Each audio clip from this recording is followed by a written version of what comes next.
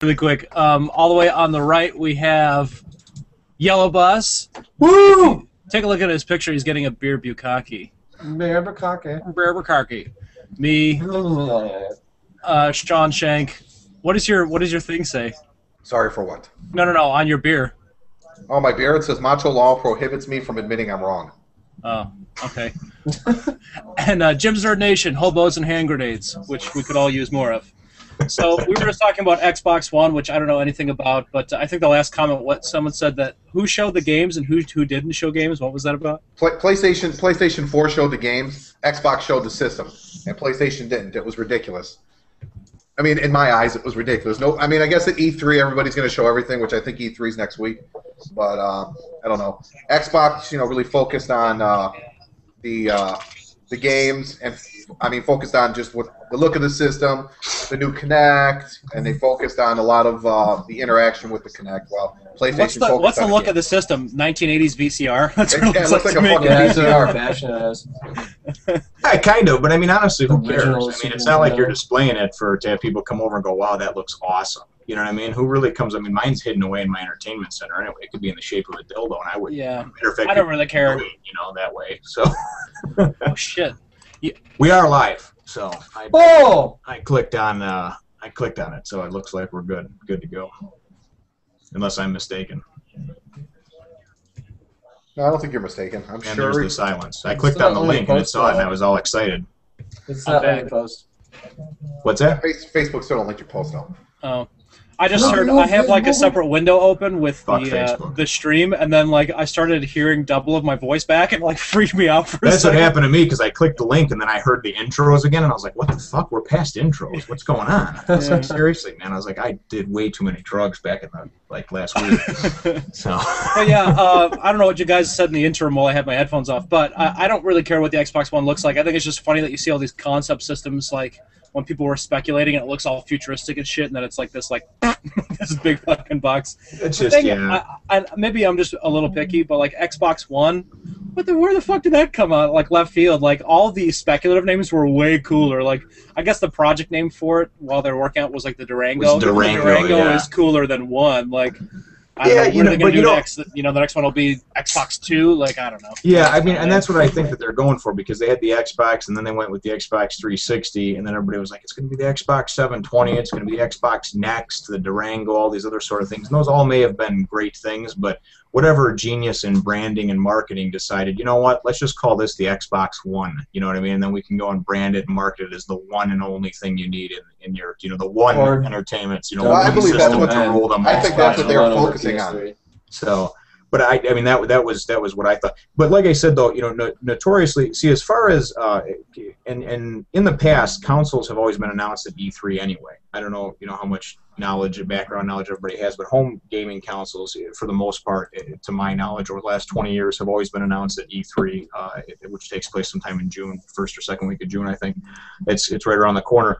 But because of Microsoft and Sony, obviously having new systems coming out both this year, they didn't want to steal the spotlight from each other, so they kind of held their own things at two separate times or whatever. But as I said, and we were talking before, that the PS4 didn't talk a whole lot about the hardware of the system and the things that the system itself would be able to do. It talked about some of the games, and the reason I think they did that is because with the PS3. Other than their exclusives, they really weren't, if you were going to play a game on either system because it was on both, you were going to play it on the Xbox just because, all your friends were on the Xbox, just the way the headsets worked, the connectivity, the online, everything was much smoother. And they ran better from what I understand. Games always ran even if it was a little bit better on even though the PS3 was more powerful, but the PS3 was not very developer friendly, so it was very difficult to encode on and everything else. So where I suppose the Xbox was very, very developer friendly and that sort of thing. So I think that the PS4 is doing the right thing, because they don't want to have the debacle that the PS3 was. They want to come out of the gate strong. They want to show they've got exclusive titles. They've got Bungie that's putting out that Destiny game. They want to show some really strong software, I think. I just read that today. I didn't know that Destiny is it exclusive for the PS4? No, it's going to be for both though. The reason why they were talking about it is because Halo, that was Bungie, used to be exclusive to Xbox. So now that it's on both platforms, they pretty much said Halo was the only thing that kept Xbox alive until Gears of War. Well, and that's because, I mean, Microsoft actually owned, Bungie, and Bungie wound up going and basically fighting to have their own, their freedom, so to speak, and to go off and do their own thing several years ago. But yeah, that was, they were the, the exclusive, everything that they did, which was obviously Halo based, franchise, was all, Microsoft exclusive. But then as far as the Xbox, goes, they did a presentation that really centered around, this thing being the one piece of equipment that you would need, and whether it's $300 or $500 or $600, if I don't have to have a Blu-ray player and I don't have to have a separate box, these different, like the Apple TV boxes, Sling boxes, those sort of things. If you want to do away with cable, you can have these things. It's basically like a set-top box. I mean, I would be surprised if it doesn't have some type of DVR recording built into it as well. Yeah, I think we really talked about that. Yeah, because it really seems like that's what they're going for, and I mean, and that's fine by me, because if you think about it, that's it can cool. replace several other items that you normally would have cluttering up your entertainment center. I guess I just don't understand why they went with one, because then the next system is going to be two. Like, I get that one is like the idea that it's going to be this one entertainment center, but isn't that sort of implied? Because that's sort of where systems almost are now, and that's what everyone's looking for. So I don't know that it was a necessary marketing move to market it as one. Probably not, but I mean, a lot of things, are superfluous and yeah, I mean, that's the thing. And inconsequential babble. And the bottom line is that 6 months after it launches, as long as the thing isn't crashing and overheating like the Xbox 360 did, and blowing up with red rings of death or whatever, and there's good games coming out for it, nobody's going to care. You know what I mean? It could be called the Xbox piece of shit, and nobody would care. You know what I mean? It That'd truly be a wouldn't. great name. Seriously, come over and play some piece of shit? Yeah, it's great. Fucking come on by. POS. So well, another thing too. I mean, it took 6 years for the 360 to become obsolete, and it doesn't mean that it's going to be, they're going to still be used for the next 3 years. But I'm saying, if a generation of a console is now 6 years, I mean, the Xbox One might just be the indefinite thing that you can keep throwing shit into it, and it's just another computer. Well, keep upgrading it, yeah. 5 or 6 years is the typical cycle. Tim, the Xbox 360 came out in 2005. And in 2006 was the PS3 and the Wii launch. So we're in year 8 here right now. I think they say 6 for PS3. I apologize. It's 8 for Xbox. Because I just know, because I've been reading everywhere about how the typical life cycle is usually 5 to 6 years max, but Xbox has stayed relevant because of the constant system and dashboard updates that they've been able to to roll out. Well, that's the thing, is technology's getting to that place now where it's upgradable, and especially with online and shit now. I mean, look how far the Xbox 360 came, and so you might be right. Maybe with the Xbox One and these next gen. Was that me? I think your pizza's ready. No, that was Dad and his breathing machine. I thought it makes this loud thing, man. Like the first couple of times he did it, like I was upstairs and I was like, "What the hell? Are we under attack?"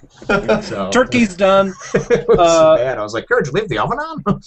But yeah, maybe it'll be like a matter too of like maybe at that crossroads for the next gen consoles, when that time comes, instead of doing a whole new console, maybe it'll just be like hey, bring your system in and we put in a new graphics card and processor. Like maybe it's a cheaper, more efficient process somehow, just to update the original hardware. They'll never do that because they can't make the money.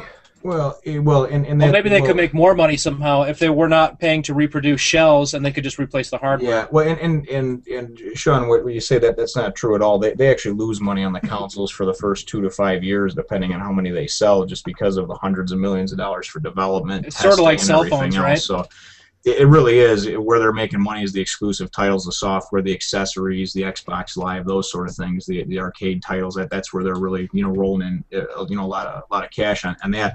But the funny thing is, everybody talks about the next gen systems and everything else, and I've seen 3 or 4 games just this year that I looked at and said, "Wow, that's the best looking game I've ever played." Halo 4 was one of them, where the graphics were just like, holy shit, So, I mean, other than maybe cutting down some loading times and some other things and whatnot, I don't know that it's going to be that huge of a jump anyway. I mean, usually it takes a couple of years to really see the full potential of a new system anyway, but to tell you the truth, I'm one of the few, I guess I'm in the minority, I'm not complaining needing a new system, So to me, it's just going to be another expense to have to replace something that's already working just fine, But what really... what's going to suck about the Xbox One is they're going the Apple route, and they're doing all your headsets for the Xbox 360 are obsolete. You're not going to be able to use them with the Xbox One, which is only bullshit. the ones that plug in because it has a different jack, but the actual Bluetooth wireless headsets will still run. It's still Bluetooth. I mean, it's going to run. Yeah, because they're going the way of Apple. They want to own the rights to the jack so that they can go ahead and make money off of, say Turtle Beach. They're working exclusively, I know right now, with Turtle Beach, and that they can get part of the profits because they're going to own the jack. Kind of like Apple owns the charger. Apple's the only one they own. And because I had read or heard that as well, and I mean I'm not too worried about it only because of the fact that, like I said, we don't use any of the wired old headphones anymore or whatever for the headsets. We have a couple of wireless Bluetooth ones in a Turtle Beach, so and hopefully those ones will be okay too. But but I can't blame them for doing that. I mean, it's a business. They're out to make money, so it's not. It just sucks for for guys like Sean and I who only recently got headsets, and dropped $150, and then it's like we're gonna have to fucking do that again, Exactly. Well, you probably won't get it for another year and a half, right? Yeah, the only headsets that don't work are you're talking about, you mean for your for the chat portion of it? I thought you were saying. Do I misunderstand? I thought the only thing they're changing is won't work. No, the only thing they're changing is the jack on the controller. So Woody in his video about proprietary stuff, it's all just speculation. It's not fact. There's a different jack on it because they want to. I would say I had seen it the other day, and then I had read something as well. Basically, when you have a set of Turtle Beach, anything that runs off Bluetooth, like I have a small Bluetooth one, that you just put over your ear. That one works fine, and the Turtle Beaches will work fine as well too. You're going to wind up having to buy a new cord with the cord that actually does the chat, that goes from the the actual headset itself to the controller, because they're changing the controller port on it so they can keep it.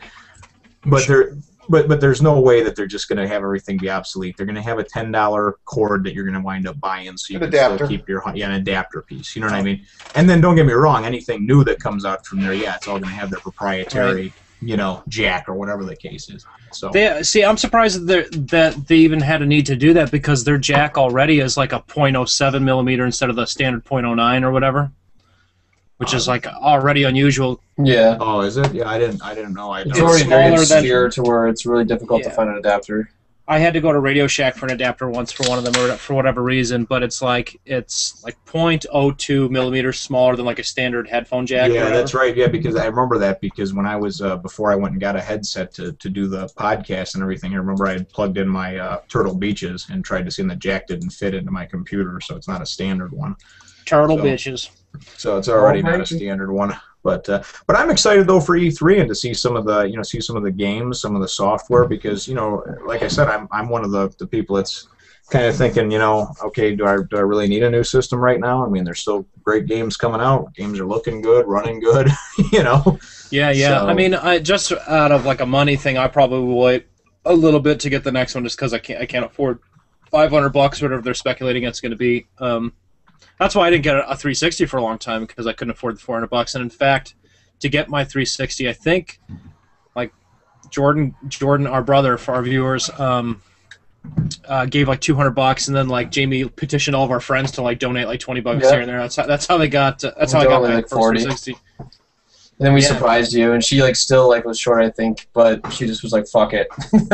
Yeah, it was awesome. It was like, honestly, one of the best gifts I ever got. And then actually my second Xbox, Jim just like randomly surprised me with, was like, here's like the Gears of War special edition, like kick-ass 2 controllers with the game included, like this thing is so much better. Because your Xbox wasn't working, so I know how that red ring thing is. So it's like almost, I don't know, I wouldn't say half the size, but it's significantly slimmer than my other one, and you can't even fucking hear it. Like there's a lot of times when I don't even know that it's on. I like the new one a lot. The only thing I don't like about it is I do and don't like is the sense of, yeah, remember there was times when we'd be playing online with Yellow Bus. Yeah, it's just like it's like a touchpad thing or whatever. We'd be playing online with Yellow Bus like Call of Duty, and like Tim would just randomly drop out, and then he'd come back on raging, screaming at the top of his lungs, like, "My fucking toe bumped the goddamn button!" And I was like, "It's so ridiculous, dude." It wasn't the fact that it didn't like hit the off button.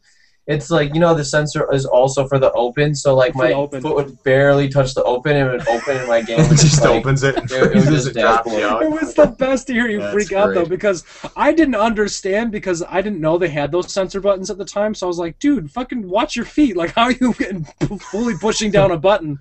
But I totally understand with these now, because Brad, who's back there. Well, what I'm will, doing to just kind of randomly see if I come can by and save, swipe it. what I'm trying to do is save money for this Xbox.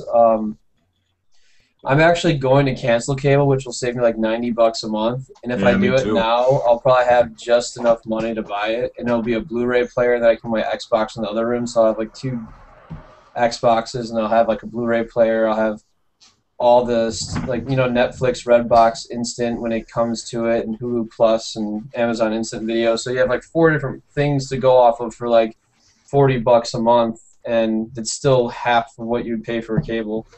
Yeah, that's where I'm going too, because we sat down and actually there's this box that you can buy. It's a DVR box, and you can pick them up at like Walmart or Target or whatever. And I forget the name of it, but it's like $80, and it's a DVR box, and I forget how many hours of programming it can hold. But it also, you plug it into your normal cable jack, and you don't pay for any service or anything like that. But you get your ABC, NBC, Fox, CBS, the over-air channels in HD. And then, of course, it has a DVR that you can record on it, but it also has online connectivity, so you can, I have that on my TVs as well, but even if I didn't, this has, availability to go on to, Amazon Prime, Hulu, Redbox, all that stuff.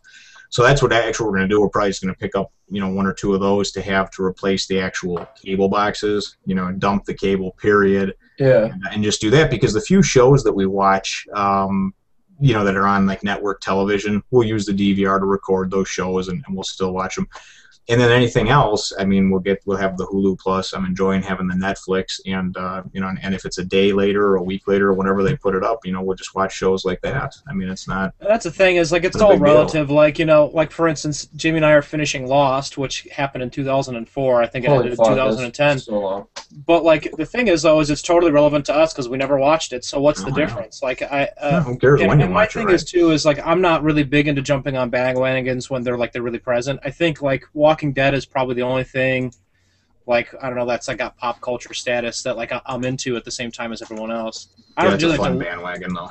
yeah, it's a good one, but yeah. It's almost better when they have like already like 4 seasons in. You can just grind through them instead of being like. I like that. Like, I almost think there should be a way to rate shows. I was thinking about this yesterday, actually. I was thinking about you, Jim, when I was watching Lost, and the discussions we had about like how the writers strike, and like, you can tell we're over those contractual things. For our viewers who don't know, I guess Lost was only scheduled for 4 seasons, and they were forced to do another 2 seasons. It was supposed to be 3, and 3, okay. and they So wound there- up extending it to 6. But the writer's strike happened, I think, towards the end of season 3, and then basically the writer said, "Listen, man, we've got enough for like, two full seasons worth of episodes." So then ABC came back to him and said, "Well, I'll tell you what, instead of doing 24 episodes a season for 2 seasons, stretch it out to 3, but we'll only make you do 16 per season." So they wound up doing the last 3 seasons stretched out, which is actually 2 seasons. They stretched it into 3 or whatever. Yeah, well, we were talking about that. You mentioned like you could tell some episodes where there's a lot of filler, and like you can see that watching it back to back. But the continuity of the show, being able to watch from beginning to end, is still pretty good. So I almost feel like there should be like a rating system for if you're watching a show week to week, as to how good it is in terms of continuity and flow, and then like one with adjusted variables if you get to watch it constantly all the way through. Because I think the show probably improves by like 10% by being able to watch them from beginning to end. Because if I had to wait for some of this shit, there's definitely some weeks in there where I'm like, yeah, that's total filler crap, They just randomly introduce characters. They're like, oh, we're just going to tie this guy in that you've never fucking seen before. And I want to go back and do that too, because I jumped on that right at the end of the first season. Carrie got me into it, and we had just gotten a DVR box. They were fairly new at the time. And we watched like maybe the last 5 or 6 episodes of the season, and we were, oh my God, what's in the hatch, blah, blah, blah, and the long wait until season 2. When season 1 came out on DVD, conveniently about 2 or 3 weeks before season 2 was airing on CBS or whatever that was, ABC, we picked it up and we watched it, marathon style over the course of like a week, and it was really good. And I still enjoy that first season the best. And is it because I got to watch it all in one condensed, period, or was it just because it was still new and fresh, and Sawyer's comments were still witty and funny, and Hurley was still fat and and funny, and those sort of things, and Kate wasn't annoying yet, you know what I mean? Yeah. That sort of thing. But because then after that, we watched it from season 2 on, week in, week out. And I mean, we'd be pissed when they would leave you at a cliffhanger and then they'd be like, in 4 weeks. What the fuck? In 4 weeks? Are you serious? After Dancing with the Stars. You'd be mad, And then, of course, when there was a writer's strike, they shortened the season. That was one season, I think, was shortened to 15 or 16 episodes, whatever it was. And you could tell that they were getting off the beaten path anyway, but it was one of those things where at the end I felt more confused than anything. And it may have been because there was that gap in between each episode. I've been wanting to go back and watch it all and see if maybe there is more things that are wrapped up that my memory just didn't grab a hold of. Well, it's kind of the point now too with stuff where like you don't even have to delay things as long as like I did, with like that many years between like. A lot of shows now, you can go online and watch the episode on their website the next day without cable. So to me, like, I'm surprised that cable already isn't like the status of like where print is now. Like newspapers, obviously, I think most people know that, the print word is really, really suffering. And part of it has to do with this inclination that we all feel that information should be free. Because you can go online and find the same article for free. Why should you fucking pay for a paper subscription? But I'm surprised that cable's not there with it. Because, I don't know many people aside from older generations that still have cable. Yeah, older people are keeping it alive, because the people that don't know how to stream and don't know how to do it, and honestly, the lower income families, I'm not going to be racist here, but a lot of the Spanish and things like that, those families, some of them don't even have, if they're lucky, they got a DSL connection. Some of them don't even have internet. So they don't have that availability of being able to go on and watch or stream that show. What's the library? What's the library? But you know what I mean, though. So there's, so you take for granted that you have high-speed internet, but honestly, there's so many parts of the country. When we lived out in Michigan, there was a couple of spots that we were actually lucky. We lived in a few different places when we were out there for the 4 or 5 years that we were, and we were lucky. We were able to get Comcast was in 2 out of the 3 places we lived in, and the other place that we lived in, we had to use dial-up internet for for the like year that we lived there. Yeah, it was terrible. I mean, it would take forever to log on, and then I was trying to like bid on things on like a Black Friday thing for Amazon or whatever. And by the time like I finally connected and logged in, it was like this item's sold out. I'm like, there was 10,000 of them. What the fuck? It's That's 3 minutes, But it was terrible. That year was just a terrible year for that because we had satellite, for satellite TV, and it was very windy in the area, so the satellite was really getting fucked up and everything. There was no signal. I'm out there in the middle of a windstorm with sleet blowing in my face on the top of the roof, trying not to kill myself. Trying to reposition the satellite and clear the ice off of it, and it was bad news, man. But my point is that there's so many areas of the country that are like that. You know what I mean? There's you take for granted that. We live in a major metropolitan area, but there's a lot of sticks. It's funny about like when I'm playing Black Ops and it shows who's online at the time and it shows like the globe. Like Middle America is like desolate. There's no one. There's no one in like the true like Midwest or whatever. Definitely like Africa. Like, no one's like. I love when you look at Africa. And there's like one guy in the middle of like Nugambia or whatever who's got a connection. Like, it's probably some white dude on like in a Peace Corps who's got like a gaming laptop and a satellite card. Or it's like some oil tycoon's kid, some fucking Prince Alhambra or something. Sitting around playing with his buddies. I would like to just take a second and point out Sean's olivey colored skin. What the hell? How the fuck did you get so tan so quick? Dude, it's a different background. I moved. Yeah, let's talk about that. Talk about Sean my move? Yeah, I moved on Monday. I like to move. I like to move rather frequently so the cops can't track me. Well, that's good too, and then it keeps you off. Yeah, and then it keeps you off of that sex offenders registry too. I think for the area and the neighborhood. Yeah. Now, do they make you go house to house every time you move somewhere and like knock on doors and tell people? Or once they find me, I have to go knock house to house within a 2-mile radius, and it usually takes about a year for me to do because I have no motivation, and I have to tell them I'm a registered sex offender. And That's got to be a fun topic. it's a good time. Because everyone thinks that we're kidding, but Sean really is a registered sex offender. Wait, what? Really? No. In Arizona, if you get caught peeing in public like 3 times, then they put you in the same boat. And they're like, he showed his penis in public too much. Tim, did that happen to you? No, unfortunately, it did not. I had a friend who got 2 strikes. You peed on a bar once, though, like in public, right? That's in Mexico. It doesn't count. Oh, I didn't know that was in Mexico. Senor, why are you peeing? Get the fuck Here, out! tell us that story really quick. I haven't heard it in a long time. Oh, I mean, okay, so we went to my freshman year on spring break. I went down to Rocky Point, and anyone that's been to Rocky Point knows about Baja and that other shitty place.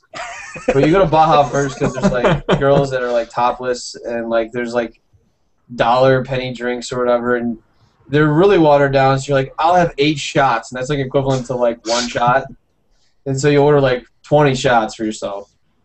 And there's just this horrible line. It's just like a pit where people just pee all over each other practically anyway. And so I'm like, fuck it, it's a dark bar. I ordered like 20 shots, and I was like pounding through them, and I started peeing, and like this little security guard like flashed me, and like my friend was to the left. He's flashing like around my dinghy, like on the right. My dinghy? Like, oh, my 6-year-old calls that his dinghy. All right, my big old dick. But so I'm like turning to the left. I'm like, oh man, I can't pee on my friend. That's just weird. And then I like was turning to the right, and so I'm like, I can't turn to the right. So I just sat there and pissed and just kind of stared at the guy, and he just was like, oh. And then like before I know it, I was like circled by 3 guys and kicked out. No one knew why until. There's only 2 bars, so like I had to go to the other bar and wait like literally like 2 hours. Everyone came. There's no cell phones, by the way, so people were like, "What the fuck?" The other bar, all they like, had was a donkey show and all that other stuff. So I mean, it was the uncomfortable. Yeah, right. So that was the I'm second sitting there night. drinking by myself, and they finally come and they're like, "What happened?" Only 2 of my 10 friends knew what happened. They're like, "Oh my god, you wouldn't believe what happened. You got caught like a flashlight with his dinghy out." I just think it's funny that you went up to the bar, ordered some drinks, and then proceeded to piss on the bar, like right there. That's just so funny. Hey, the funny thing is, I got away with it 3 times. It's actually like the 4th time when they caught me. Oh, really? I never knew that. Oh, good I on think I you. did it the next night anyway. No fear. That's funny shit, dude. New topic? New topic. Sure. Or we could exchange drunken stories if you guys have any. I have to think of one, but you know what, Shank? That's I don't my know if life. I've got any good drunken stories from you, because I mean you have like a baseline drunk that you're sort of always at. Right. Exactly. 24/7. See, but okay, you say you don't drink hard liquor because it fucks you up. Do you have any stories where you had some hard liquor and shit went south? Well, I don't think anything's ever went south. I just remember one time I was at a buddy's surprise party, 30th birthday surprise party, and I was with a female companion at the time, and Wait, is that a hooker? that was a hooker, yeah. Okay. It was a hooker. I had to pay for her companionship, and I didn't care. I knew we were going to drink, so because we rented a hotel, we got a hotel that so no one had to drive, and I don't ever do hard liquor. I just drink beer, and normally that's all I drink, and I had like $300 in my pocket, and for some reason I put I gave my credit card to the waitress and says, "Yeah, let me start a tab," and total mistake. All of a sudden, beer after beer after beer, which is fine. But then all of a sudden, here starts coming shots of Jaeger. Well, I don't do Jaeger. I think Jaeger. If I want to do Jaeger, I might as well just start fucking drinking cough syrup, in my opinion, because I fucking hate Jaeger. So we're just doing shot after shot after shot of Jaeger, and I woke up the next morning. I could barely talk. My throat was just like swollen. My hand was swollen and all bloody. And then I was naked in bed. So I have no idea what happened. I don't This is what Sean was doing all night. That's the guys on each side. That would explain the throat and the hands. Exactly. I supposedly went on stage to wish my buddy a happy 30th birthday, came off the stage and fell flat on my face. And then when I woke up when I got home the next day, I mean, I was hungover. I didn't end up throwing up, but I was hungover. I went and I had the credit card bill that I signed for. That was for $400 in alcohol. Plus, I went with $300 in cash, and I asked the girl I was with, I'm like, well, where's the money? She's like, oh, we spent that too. $700. You broke ass fool. $700 Dude, for alcohol. what the fuck? And I didn't even get a blowjob out of that. Seriously. Dude, that's crazy. I can borderline black out for $20 with a good pregame. Well, Right, was Yellow me. Bus? That was, Is that that only, was- is that just me? well, no, that was No, me. I can get like a bottle of Everclear and make it a good time for $8. But that was me, her, and then she kept buying drinks for like the guy's birthday it was, and his buddy, and we were just sitting there doing shots, and it was $8 a shot, so $32 a time. Yeah, that shit adds up quick, man. We were Yep. talking about that when we were out a couple weeks ago having some beers, so that's happened to me a few times too. But I picked up a bottle of that rum Shata stuff, that Yeah, that's not horchata bad. flavored liquor or whatever, and it was funny because I'm up at the Binnies, and I didn't know where it was, so I had to ask the guy, and the guy's like, "Hey, do you like French toast?" I don't know if it was like a trick question or if he was like, he's a little queer or something It's like like that. slang It's for like, He was gonna follow Yeah, like follow me to fucking my slang car. for some kind of drug or some shit, man. It's like I've been out of the loop for a while, So he's a younger, fella. Anyway, but so he's like, he goes, no, man, seriously. He goes, you go and you take and throw about a shot or two of this in the batter for your French toast, and he goes, it's just fucking phenomenal, So I'm like, that's great. I make breakfast, on the weekends and everything. I'm I like, make I'll breakfast, bro. I'll give that a whirl, So anyway, so we wound up having some left for the next morning, and I did. I made some with the French toast, and it's good. It's really good, And the thing is, too, is that a lot of people think like, oh, Jesus, you got a family, you put liquor in there, that's dude, any alcohol that you put in anything, once it hits 173 degrees, the alcohol burns off anyway. So I mean, you could put like a fucking half a bottle of whiskey in anything, and as long as you're cooking it for a while, it cooks off, so it's not like it's not like I'm giving it to the kids and they're fucking stumbling around the house, but it was good though, very tasty stuff. A word on liquor and burning shit off. I was obsessed for a long time with sunflower seeds, in particular the Jim Beam sunflower seeds. So I'd get like a glass of whiskey, and I would just fucking eat like a whole bag of sunflower seeds. And it says like on the bag, it's like made with bourbon and all this shit. So I was like drunk and had some regular sunflower seeds. That's when I lived at the apartment. And I was like, I'll make my own. So like I got like a silver saucer pan, like put some whiskey in there and just like let the sunflower seeds soak in there. And it was the worst thing ever. That's basically what it came down to. There was like waterlogged sunflower seeds. They tasted absolutely terrible. Even after I dried them out, they were still like a little bit wet on the inside, and it just tasted like pure alcohol. So I was like, clearly I don't have the roasting technique or whatever that these guys are doing. But it did not make for a good experience. Yeah. It's the conversation killer, isn't it? Everyone, hey, you can't win them all. It's kind of like cooking with Tabasco.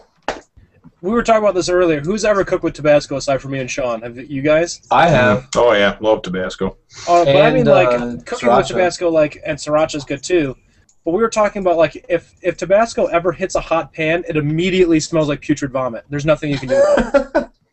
It is. Never tried that. Yeah, well, don't try it unless you want to I vomit, like because hot pots. it's great to put on almost anything, but when it hits that hot spot, man, Jesus Christ. It's fucking game over. Like when we were talking about this in the pre-show, there's no other way to describe it aside from putrid vomit. Like, when you've thrown up so much that it's just stomach acid coming up, that's what it smells like. Oh man, I hate that. Yeah, that's that's the worst. It is. It's awful. You can enjoy Tabasco, and fucking that shit just will make you honestly want to just go fucking vomit. And any kind of dinner you're making, if it hits that pan, it's ruined. It's done. Yeah, it really is. Yellow Boss, I was gonna say, what do you know about throwing up, man? You fucking almost never throw up when you drink. It's always the next day. Yeah, well, I mean, get older, I do it more often. I went and did a wedding this weekend. It was kind of funny. I binge drank like all day Friday. When I say all day, I mean like since I landed at like 9 in the morning, then drove. It was in California, so we drove an hour to where she lived from the airport. So I drank from like 9, 10 a.m. to 3 in the morning. And the next morning, like I didn't even feel hungover. I just really needed to take a dump. And so there's like this like really nice bathroom / fitness center in the basement of the hotel. So I go down there and like I take it, and it's one of those ones that like auto flush, so you can't like do any courtesy flushes. It's kind of awkward. But anyway, so I finish it and I get up and I'm like washing my hands, and then it just suddenly hits me. I don't know if you guys have ever, when you're hungover and you get like that kind of like I feel pale and you want to throw up. This was like a without warning, so I was like just sitting there and I was washing my hands. I was like, and then I go and I like threw up like half my breakfast, which never happens. And so I really don't know what my body wants anymore. It used to be I never threw up. Then it's like the 12 o'clock, like just in time, like when the sun hits the highest in the sky. I just like get sick and like Joe heard I get sick at high noon. I do like silent vomits, and then now it's just like random. It's just completely random. Dude, you're so lucky that you have the silent vomit. I have the most embarrassing vomit sounds because like I can't control the dry heave, so it's just the loudest, fucking, most ongoing. Like Jamie, my wife, will absolutely testify to, and like she condemns me for it too. I'm like, I can't fucking help it. You think I want to sound like that? You think I want to sound like I'm just like yelling at the top of my lungs? But, that's what it sounds like, man. It's truly, it's the worst. And it's truly horrifying, man. Yeah, we get it from someone in our family, probably I think mom.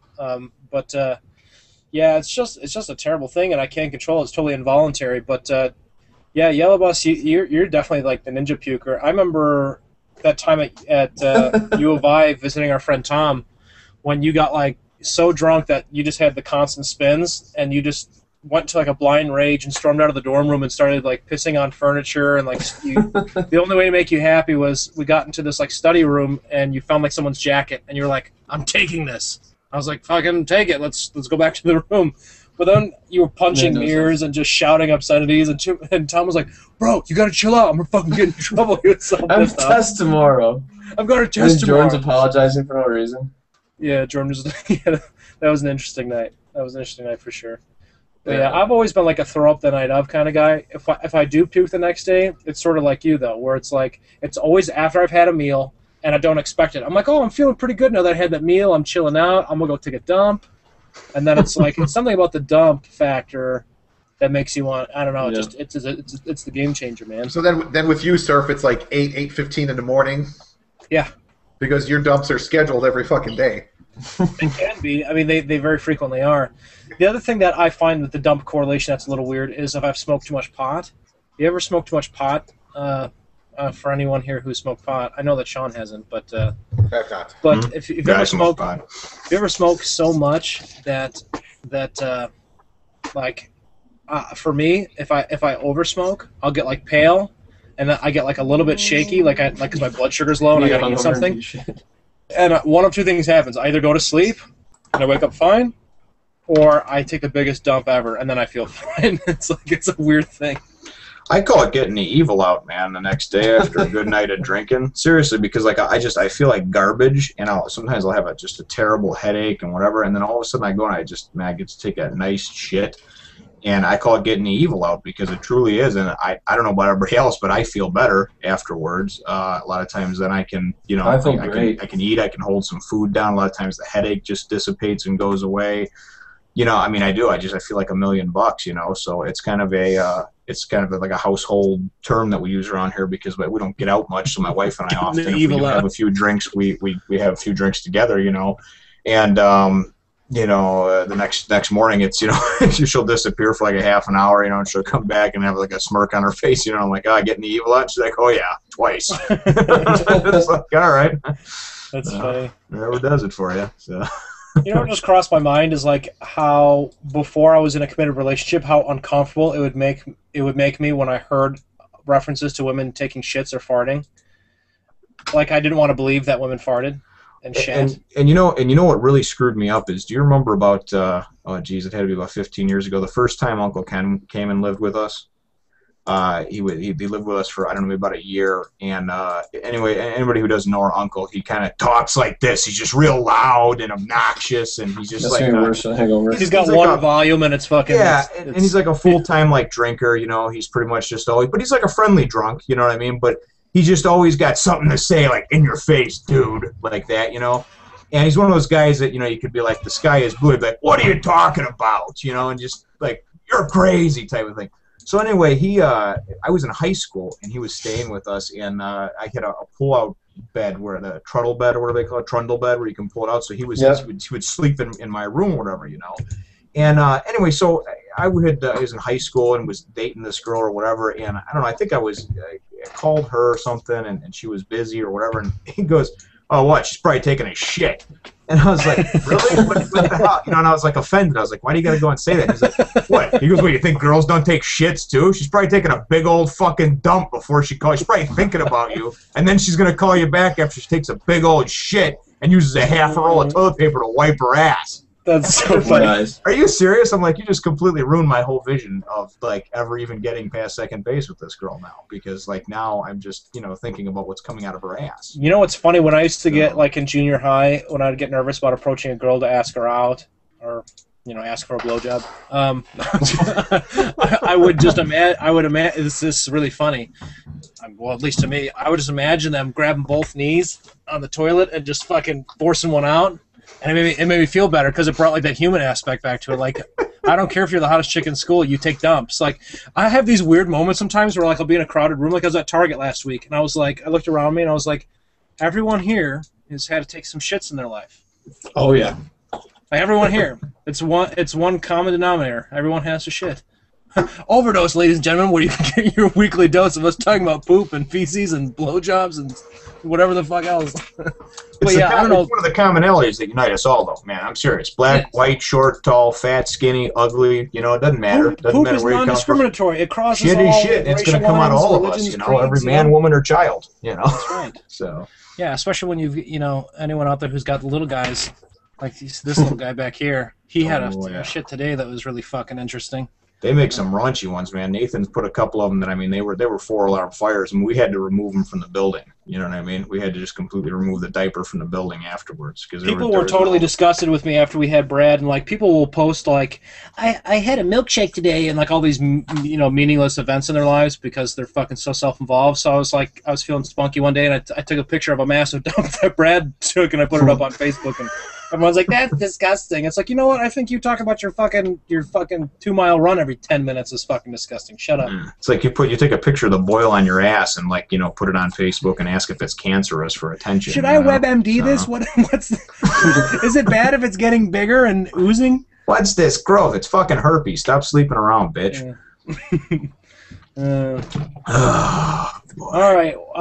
I was just looking at a topic that intrigued me. I think this was one of Yellow Bus's, but he was saying, how do marriage or serious relationships affect your boys? I don't know exactly what the topic is. I don't know what that means.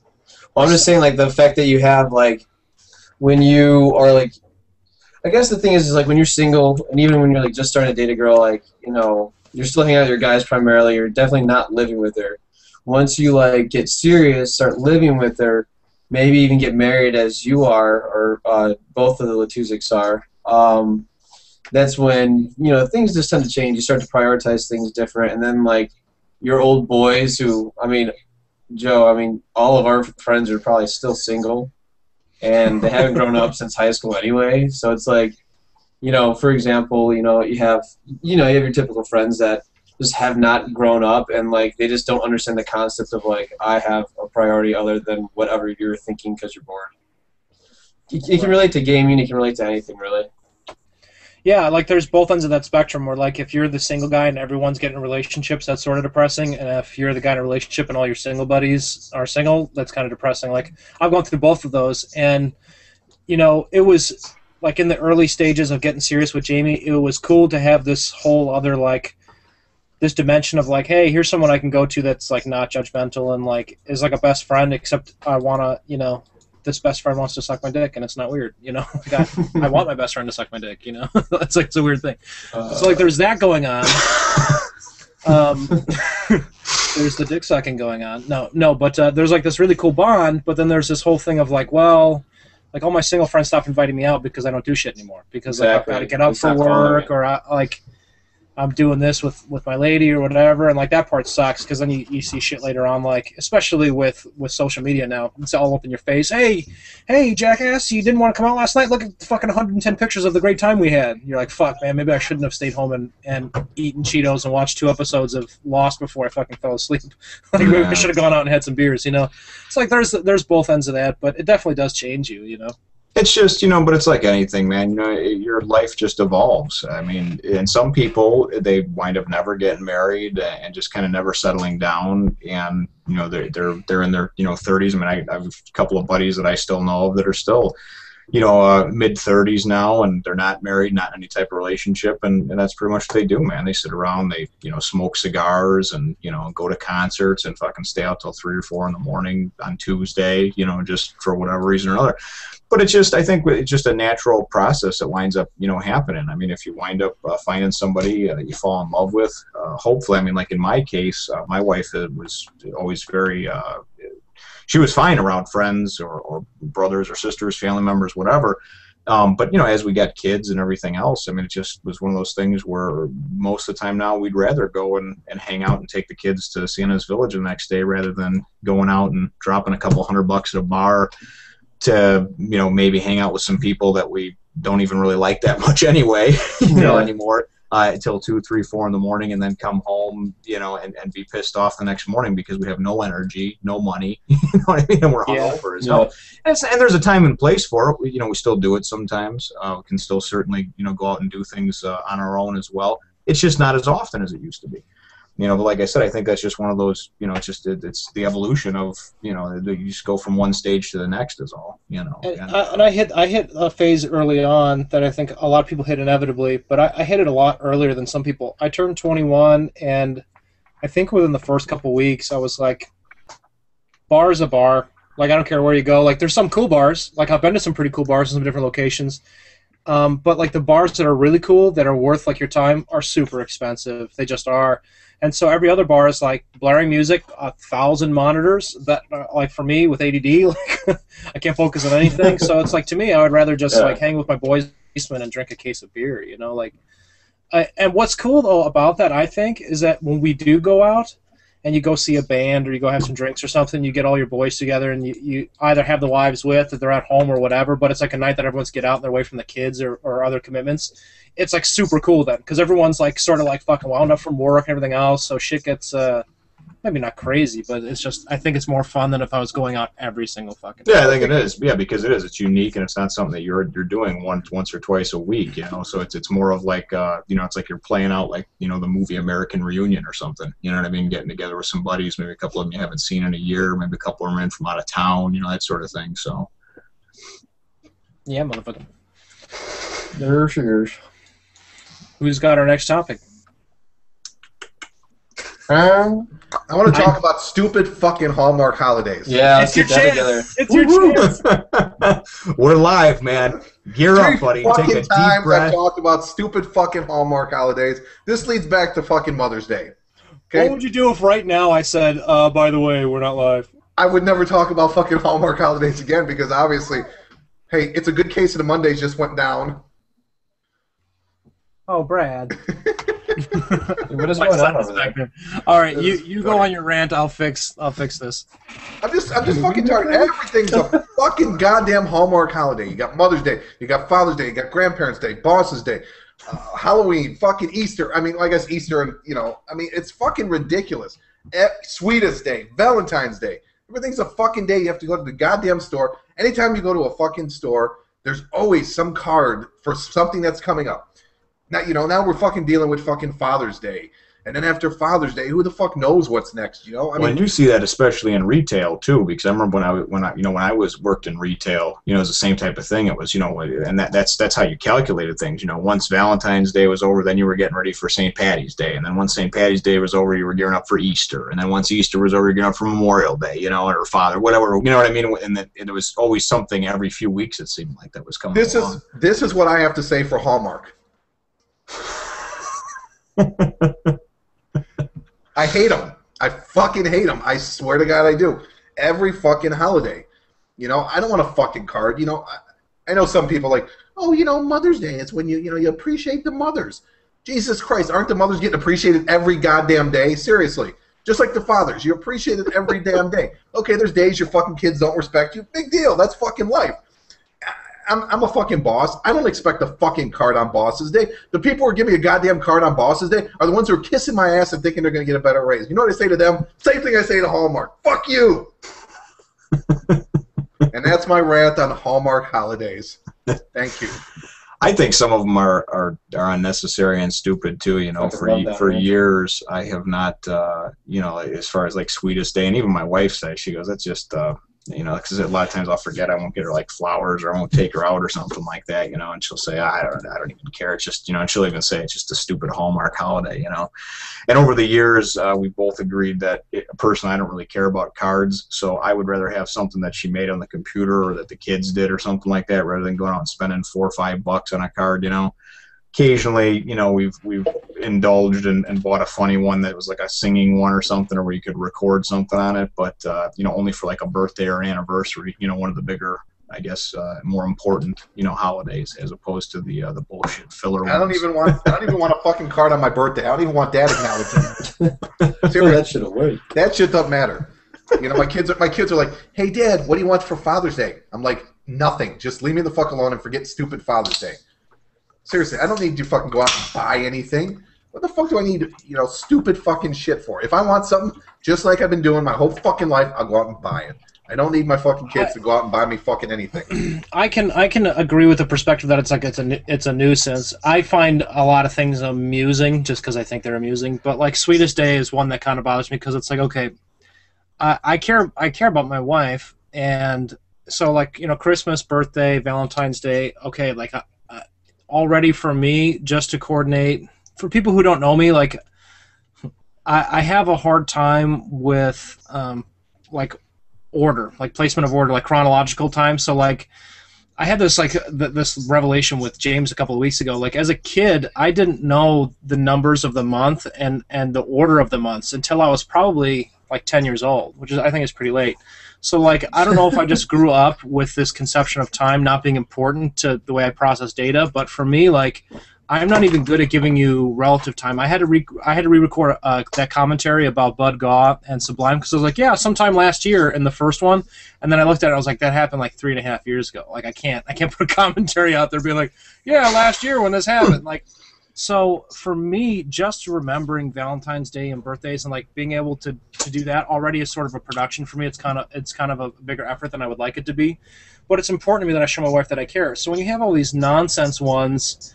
And fortunately, my wife isn't super crazy about them. She, like Jim's wife, kind of agrees that they're Hallmark holidays. But it is one of those things where like I don't want to be made to feel like I'm doing something wrong on some like off fucking random day that I didn't happen to remember, you know? My whole point is, if you want to appreciate Mom, you want to appreciate Dad, you want to appreciate your boss, don't do it when fucking Hallmark tells you to. Do it because you want to do it. Don't do it because it's a good point. I think that's a good point. It's Sweetest Day. I have to go buy you a fucking card. Fuck you, Hallmark. Blow me. Are you guys saying Swedish? What are you guys saying? Sweetest. Oh. Like, I hate Swedish Day. I'm like, yeah. That's kind of like not right. I hate those kind of racist. Nobody likes IKEA. Fucking hate IKEA Day. No, the worst is working at you guys work. You got 2 retail and we got 1 entrepreneur, and then I have the desk job. The worst is you work with a company of 100 people. Every fucking week, there's like, oh, you got the 3 cards. It's like a little portfolio. Say happy birthday, you know, wish Mark and distribution a happy birthday. I'm like, I've never fucking met the guy. Yeah, I don't know Mark and distribution. Yeah, because I've been in office environment too, and even though I'm in the sales division, they're always coming by and they're like, Margaret's 82nd birthdays, and I'm like, fuck Margaret. Why do you want me to sign this card? And it gets more complicated. Like, do you know this person's in the hospital? We're signing this card to come over because hospice is going to be there. And I'm like, oh, okay, well that means they're at the end, man. I don't give a. They don't want my fucking signature. I don't even know. That's what's funny is I actually. There's times where you get it and you think it's a birthday card and you're like, fuck, fine. And you like open it up and then all of a sudden like you're about to write, you're like, have a good, and then you're like, wait a second. You like you look at the front again and it's like, hope you feel better, and it's like so generally you're like, oh fuck, what happened to him? Yeah, a couple years ago, because nobody looks at what you put down anyway, I started signing shit like Anakin Skywalker, Barack Obama, you know, for the signature, you know, and just putting the Hank Aaron on one of them, you know, just to be funny. And you know, and I've put some really goofy things, you know, you'll never get better, you know, things like that. So, you know what's the worst? Have you guys ever started writing, like, it happens to me with cards every once in a while, but have you ever started a sentence with no explicit idea of how it's going to end, and then it's too late, you've realized you've written yourself into a corner, and you can't, the only choice is to either try and finish it and try and make it make sense, or scratch out everything that you No, wrote? I do whiteout at work. I like purposely, life. I just white out like a bunch of shit, and people are like, "What the fuck?" Yeah, we got the whiteout tape at work, so it's like I'll do like a whole paragraph, and then like later on I'll go and look at it. And I'm like, oh fuck this! So I'm like, and just putting strip after strip of this whiteout tape. You know what I hate about that whiteout tape is when it doesn't comes even over the resemble corner. paper after it's done. You know, You can clearly tell that it's been like modified. I hate that whiteout tape when it comes over the edge of like the thing, and you have to try and re-pull it up, and there's like the white shit all over your finger. Yeah, you know what's funny is I have students that have these play style guitars, and I tell parents all the time, like, if you want your child, not your student, my student, your child, if you want them to have even a marginal chance of success, which they probably don't have because your kid's probably fucking stupid or doesn't practice, or a combination of both. If you even want to give them a marginal 5% chance of succeeding at this, you have to get them more than these play-style guitars. And these play-style guitars are ones that you get at like a Mexican flea market that are like $10, and they don't even tune right and whatever. The problem with these all the time is not only the poor quality, but the frets are not marked. So let's see if I can get it in the camera here. For our people who don't know, these little dots on the guitar, these are fret markers. These tell you relatively where you are in the guitar. So when you're looking down at your guitar, you're not totally lost. Well, when you have a new student that's just utilizing the first 5 frets on the guitar and they have no fret markers, it's a colossal pain in the ass. Every week they literally come back having to relearn what they did the week before. So I got so fed up with these fucking parents not buying their kids the proper equipment, because to get a starter guitar, you drop $50 and the kid's good to go. But some of these parents are such cheap asses or whatever, that I started taking the whiteout thing and just putting on like whiteout frets on their guitars. And it works for like a week until they rub off, and then I do it again. But it's an easy solution. So, yeah. Yeah, but another thing you can do with whiteout. Why don't you just use like a Sharpie? Like, I'm sure there's different colored Sharpie you could use, like a white Sharpie. Yeah, like one of those Sharpie paint markers. Yeah, I was gonna say the paint markers. What I like about the whiteout is if I get some crazy parent who's like, "You marked up my thing," the whiteout you just scratched right off. You know, you fucked up my $20 No, guitar. I didn't. Fuck you. You messed up my Mexican flea market guitar, man. Dude, one of the things like fuck me, no, fuck you. One of the things about having your own business sort of thing is like, okay, so like for instance with you, Sean, working for a big retail conglomerate, you know, if there's an issue, you can defer them directly to your boss or like to a hotline number, right? When it's just you and your wife, like, you sort of have to fucking rectify the situation. So you'd be surprised, well, you probably wouldn't be surprised how ignorant some people get over like just stupid, minuscule shit. I would not be surprised, trust me. It's crazy, man. I want to speak to your manager. I'm the owner. Yeah.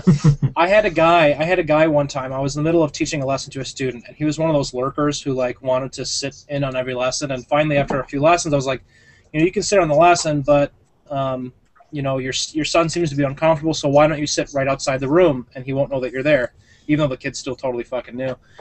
But this guy thought he was like a music theory master when he was like one of those dudes who just bought like a guitar chord book in college and learned how to like strum 3 chords and look in girls' eyes at parties, you know. And so I was explaining like this theory thing to a kid. I don't remember what it was about. It was about relative spaces between natural notes or something, and he like starts correcting me in the middle of it, and I'm like, no, you're flat out wrong. So I got into an argument with this guy. It was super awkward. He ended up storming out with his son. Got to inform you. And so he storms out, and I call him all pissed off, which I shouldn't have done. And so we get in this argument, whatever. And it was like this. It was this whole fucking thing. It was like the one time I remember that was like my first big blow up with like a client. I was just like, you're gonna sit here and fucking try and tell me that you know more about music theory when you're like the dude who knows how to play like an A and a G, and it was just. It's ridiculous, like the lengths people will go to prove that they're right. Oh, trust me. And the problem is that everybody now thinks because they can fucking Google something or they can look up the information on the internet that makes them an expert. You know, right. So you get all these geniuses out there that they think because they looked up their ailment on WebMD that they can pass it off as truth that you would get from a fucking doctor that makes $500,000 a year. So. And so you have so many people in every facet of life. You see them all over the place that they start passing off this knowledge that they read in a Yahoo article, as the word. You know what I mean? So the be all end all of that particular subject. So did he not pay you? Sounds like our mom. Did he like refuse to pay you? No. I talked to his wife on the phone. Well, this is what happened. I ended up basically calling the guy a fucking moron, and I hung up on him, and then I called his wife later after I realized that was a bad business move. The thing that sucks is like in other jobs I could. Sometimes you got to eat a little shit, but it's usually from the boss. You know, like I've been written up for mouthing off to customers and shit before, or there was one that was really funny. I'm trying to.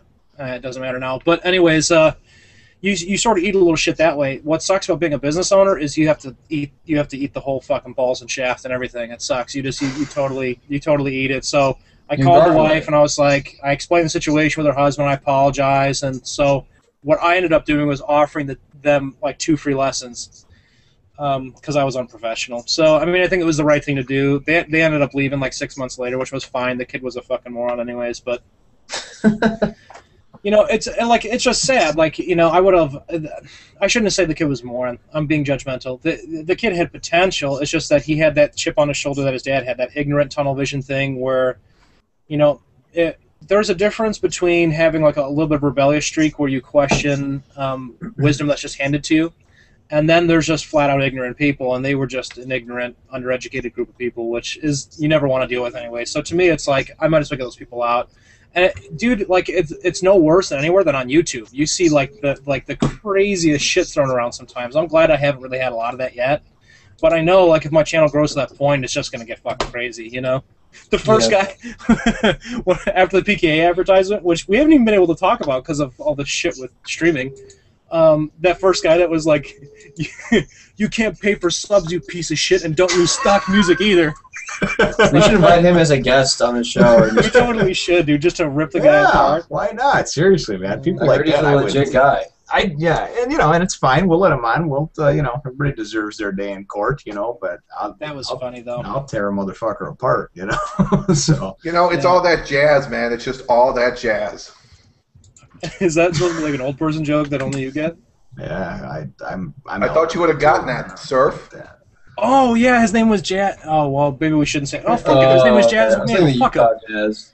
Yeah, it was Jazz McNeil or something. In front of you watching this in the future, if you see some fucking fucktard out there called Jazz McNeil, then fucking spam him with a big picture of a No, we black should really dick or invite him something. on the show and now have him talking. And you know what, though? I think the main thing is with these people, and you're going to see as things get bigger and bigger for you, is that really you just got to take the high road, and you're just going to have to ignore them, you know.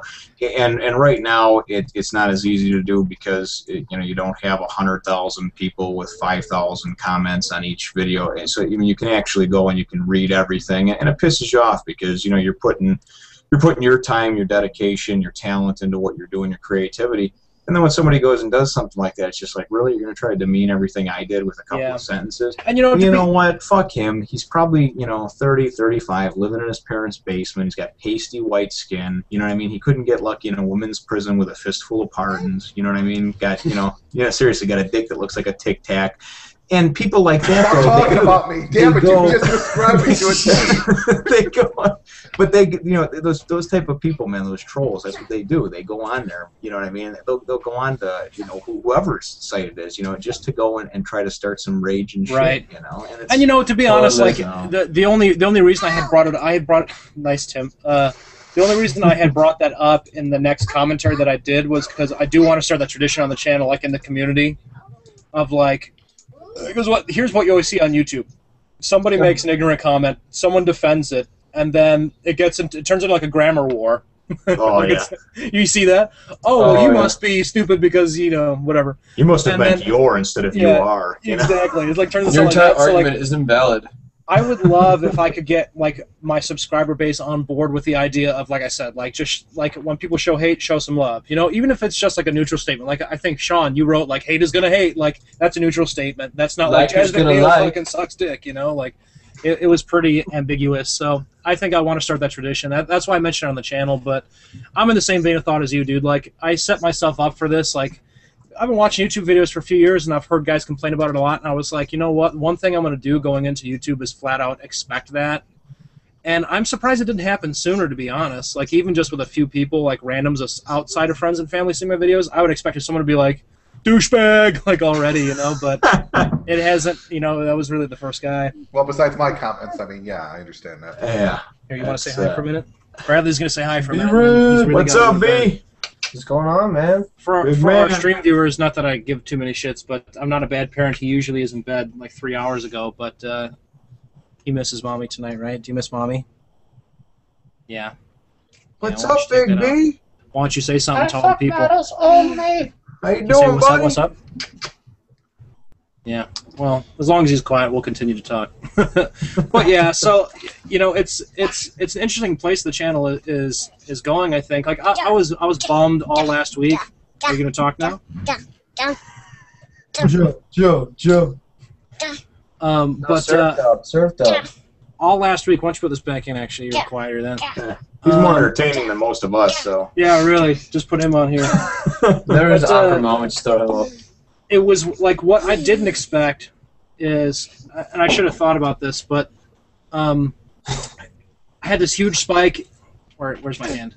Had this huge spike in subs, and now it's starting to taper off. Like there's going to be a decline for a while, I think, because people just sub not thinking about it. Now they're looking at the stuff and they decide, hey, this guy sucks, and so they're leaving. So it was kind of a bummer to see like people leaving in droves. Like I think over the past 30 days, I've lost like 85 subs. But it's been counterbalanced that I've gotten like 50 new subs. So it's been like a net loss of like 35 subs, which I don't want to get in that habit of looking at the viewer count. Like it's important that there's an audience there, but at the same time, like it's more important that it's about the subscriber and like the content that I'm putting out for the channel. So and you want the you know right it is type of what it is. audience anyway, because I mean, honestly, you look at some of these people that got 1 million, 1.5 million subs. That's cute, but how many of them are actually actively watching things? You know what I mean? Absolutely. Probably 10% of that. Many people subscribe to things, they forget about it. I know there's some things that I've subscribed to, and I just don't get around to watching a lot of stuff on them just because I don't have a lot of time. So really, it's the stuff that really, really draws my attention that I wind up seeing. So all you're doing now is you're just going to kind of refine, and you're going to get the right type of people. And those people are going to go and talk to other people that are friends that have the same type of interests and say, hey, check this guy out, and that sort of thing. So the people that you're losing, there's nothing wrong with that. It's just people that, you know, I think you said it in a video that you put up, it's just not for them. And that's fine. Right. You don't want those people anyway, because you don't want an inflated number that is really doing nothing for you anyway. You know, And an that's like- arbitrary and- number isn't going to do anything unless those Yeah. people are actively looking at what you're putting out. You know, so. And that's where I'm trying to be at with it now. In that, see this face, the kid. You trying to unplug your shit? But it's like, you know, out of even before, like when I only had 37 subs, like out of those 37 subs, the majority of them were watching the videos, you know. And now out of 390 or whatever, 380, it's nowhere near that, which is fine. But it would be nice to see like out of a bigger number to have a more concentrated audience. So I guess that's why like now I am sort of starting to take that perspective that you just described of like, hey, I'm getting the right viewers in, you know, and like that's more important ultimately, you know. Well, yeah, I mean, my opinion is I'd rather have 5,000 dedicated people that are watching things on a consistent basis than 100,000 people that maybe only 5 or 10% of are even watching. Yeah. You know, and they're watching 1 out of every 20 things I put up because something in the title caught their interest, or they were bored that day and were on Yeah, YouTube definitely. at work. You know. Yeah. I'm gonna get this guy down really quick. I'm sorry, you guys can keep talking, but he's getting. Well, I mean, another thing too is we haven't done. I mean, not to, you know, Joey, you always had like 3 videos a week, and I think you've only made like maybe 2 in the past 2 weeks, and we haven't had an overdose. That's probably why you lost some. But I mean, this one I don't even know what the viewer count is, but I think when just shit gets back to normal and you can make your videos again, it'll be better. I mean, I only saw I think I only saw 1 video that you made this week or past 2 weeks. Yellow Buzz, he's been putting out 4 or 5 videos a week. He's been putting them out, but you know, honestly, a couple of them have just been like those video log filler type things. I think just to kind of put things out there. Well, yeah. The commentary stuff, because here's the big thing, and this is what I was telling you guys, is that ultimately people that came over from PKA, they're people that like to watch a show like that, and they're gaming people. You know what I mean? So a lot of those people, you know, they're not going to have as much of an interest in things that aren't geared towards that. So I think that, you know, if we're back on track doing the overdose every week, I think that will help, like you had said, Tim. You know, just because, you know, obviously if a lot of these people that, you know, that did come over, you know, certainly they're not adverse to watching these type of things, these shows, you know, watching people sit around and talk about stuff. So I think that'll probably help too. You know what I mean? Right. Yeah, and like that was an interesting thing too. Like over the past couple weeks, is figuring out like I don't want to feel pressure to change my content because I've got a certain type of viewer, but at the same time, I really do like to do commentary. So I'm trying to find that line of like, you know, the thing is for me is like once making music videos stops being fun, I'm not going to do it anymore. And like last week was super busy, and it just wasn't a good week for making music videos. I got a couple out. And this week is pretty busy too. There's probably a lot of, in fact, probably until the end of June, probably not until July, am I going to be able to have a really heavy focus on music again, just because we're so crazy busy with recital.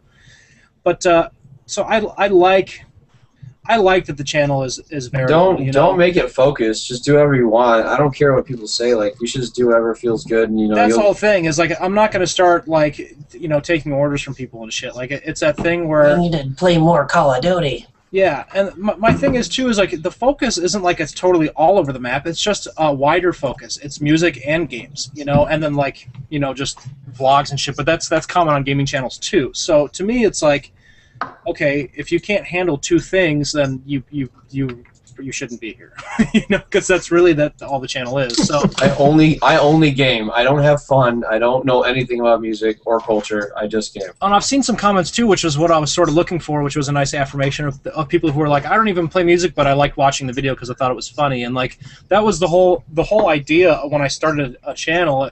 I said to myself, if I'm going to do anything with music, I'm going to do it different and better than the other guys are doing, and not better by like I have better presentations or a better way of explaining things, because as you guys know, I can hardly articulate my half-baked thoughts.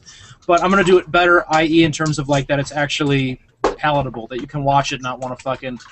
I'm a musician. I love theory. I love all these kinds of things. And I watch these guys and I'm like, oh my God, put a fucking bullet through my head, Whereas like, if I could find someone that I really enjoyed, I would watch them more often. I found this channel called Adventure Drums, and the guy is like... He's pretty random too, but he does this. He was explaining this one thing with his hand. He's like looking at the camera. He's like, "If you don't do this with your hand, you'll get cancer." He's just like, "You'll get body cancer." It's just like these terrible random things he says. But it was like refreshing to finally see another music guy aside from myself, who's like trying to do shit in an entertaining way. And for me, it's just me being me. When I'm doing that shit on camera, like it's just.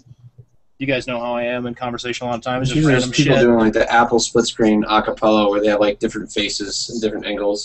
Yeah. I got Final Cut Pro, by the way, and some other shit. I'm just too intimidated to actually figure out how to use it. Yeah, I got Brian over last week too. He came by and he installed Photoshop CS6 for me. I guess that's the newest one or whatever. So I started playing around with that a little bit, man. That is going to be a really, really cool tool. And I don't know about some of the advanced stuff, but I know that a lot of the basics I'm going to be able to just kind of do a self-taught type deal, because I've already been watching some different videos and things like that. But I think it's really going to do some really cool things. So. I got chlamydia last week, so we all got something. That's a gift that keeps on giving, buddy. Exactly. I never tell my sexual partners I have it, but hey. It's what is Joe doing to that baby? It's not AIDS or anything. He just drank them. It's okay. What you do is, like, what I used to do, my kids were younger. My kids are, I don't know, like 37 and 12. I don't even know anymore. Is I used to, grab them by their arms, hold them up, and shake them real fast and sing Rockabye Baby. And what would happen is their eyes would roll behind their head, and they would be out for fucking days. It was the greatest, easiest babysitting job I ever had to do. Yeah, I think those are called seizures, and I believe they're illegal in all 50 states to actually put your child into a coma. I'm just saying, that's all. So I don't care. I don't judge. That's frowned upon now. My kids are totally normal, so they have a twitch once in a while. Who cares? Yeah, that's all right. A little nervous twitches, slap the shit out of them. They're fine. So big deal. They have to take the little yellow bus to school. I'm fine with that. Good little bus. Exactly. I always loved in National Lampoon's Christmas Vacation. When they go up, cousin Eddie shows up, Randy Quaid, with his daughter, and the grandma goes, "Oh my God, her eyes aren't crossed anymore." He goes, "Yep, go figure. Fell down a well, eyes go across, got kicked by a mule. Or ain't better. I don't know." I just loved that. That was a classic movie, man. Oh, yeah, that was great. We always watch that one around. You know, you do know, there's one thing that's been pissing me off too, besides Hallmark holidays. And yesterday I went and saw Fast and the Furious 6 with my son, and we're coming out of theater, and you know, every theater you're in, they show, you know, they have the posters for the coming attractions. Okay. There's Cloudy with a Chance of Meatballs 2. Despicable Me 2. Rio. Wolverine 2. Smurfs 2. Smurfs 2. Hunger Games 2. There was a total of like 8 movies that were number 2s. You know why? Because they're all shit. It's, you know what it is that with these movies now, and the same thing with the games, I think I had mentioned this probably one of the first episodes, is that it seems like there's not a whole lot of new ideas going on out there, and these studios that even if there's a marginal return on some of these movies, these animated films and stuff like that, CG, the cost is coming down and the technology is getting better to be able, and the cycle of being able to put out these CG movies is much quicker than it used to be. So, you know, I think now, like I said, if there's a movie that was even slightly in the positive, fuck it, let's do a sequel, you know? So let's do a sequel. I mean, because then we don't have to come up with a new idea. Let's just, you know, let's just rehash Tyler Perry and throw in a new character and find some actor that, could use a job and a little boost in his career, that'll do the voiceover work, and we'll add a new character, and, you know. Well, right. You know, it's like any business model. They're trying to reduce risk as much as possible. So if they can take less of a gamble by just, and you know, they don't care if they have to churn out 10 films that have smaller profit margins, but they're guaranteed profit margins. They're going to do that rather than take a gamble on like even a big name guy like James Cameron with something like Avatar, where it requires so many millions up front and whatever else. You know. Yeah. So, but it's just unfortunate that like business has to be involved with creative work. It just sucks because like it really does diminish the quality of what's out there. There's so many guys that have really, really great shit that we'll never hear about or never see because they can't get the funding, or they hit too many dead ends. Or they wind up getting the funding, but they wind up having to their vision is never fully realized because the marketing and everything else is all to be rolled out, and it's just like, listen, this is what we had for the budget, this is what you have for time. I don't care if you need an extra 6 months to make it look better and to make it how you wanted it. You got to finish it and have it out now, you know, or whenever that deadline is. So a lot of times they're forced into cutting things short, cutting features out of games and things like that, just because of the monetary and the time constraints that are put on them. You know, I think that's sort of a funny thing too, because it's like, okay, our currency hasn't been backed by the gold standard for a lot of years, so like your money doesn't even mean that it's backed by gold whatsoever. So it's a symbol, you know, just like language is a symbol, just like the economy only exists as an abstraction in our mind. It's something that we've created. So the economy only works as well as we treat it, and so that's why it seems funny to me that at this place in human history it still hasn't even been remotely discussed as an option on the table to eliminate currency, because the same amount of resources, skills, and labor exist in the world before or after, and we just kind of have this arbitrary token that says, hey, this is worth this is worth that. To me, it makes a lot more sense to have a system like, say, a merit system or something, and I'm not the genius to figure out how that would work, but I know that it's possible, and it would alleviate problems like profit margin, you know, where creative people could actually be allowed to be creative then, and I don't know, I think it would overall make a better unified way to live, but we're probably a long way off from that. You got way too many people out there who are not smart enough to connect those dots. I agree. There's a lot of dumb people out there. Well, it's a strange thing. People too. Yeah, that's true. That's true. I mean, look at all of us. You don't realize that you go in the workforce, it's like, wow, how do you live with yourself? Like McDonald's twice a day, every fucking day. Every fucking day. That's brutal, dude. There's people out there like that. Like Sean and I were just talking about an employee we used to work with who we will leave unnamed, but she'd come in every day like she just fucking robbed a 7-Eleven. Like, you wonder why you fucking look like Chris Farley. Like, you know, like you can't eat a bag of Cheetos for a snack. You just can't do that. Like, and some people just don't care. Hey, Surf, I hate to jump in here. No, go ahead. I was just kind of looking at comments at the bottom of the YouTube. Yeah. Hey, you want to give a shout out to who did your new banner? Oh, is he here? Yeah. No, he does have something written in there, and I just think it'd be nice to give him a shout out. Oh, hell yeah. Oh shit, dude, we've got a bunch of guys. Yeah. But I just Yeah, thought it'd be... one of them was actually me, but Well, yeah. Yeah. Oh, I'm sorry. I didn't even recognize we had those comments up.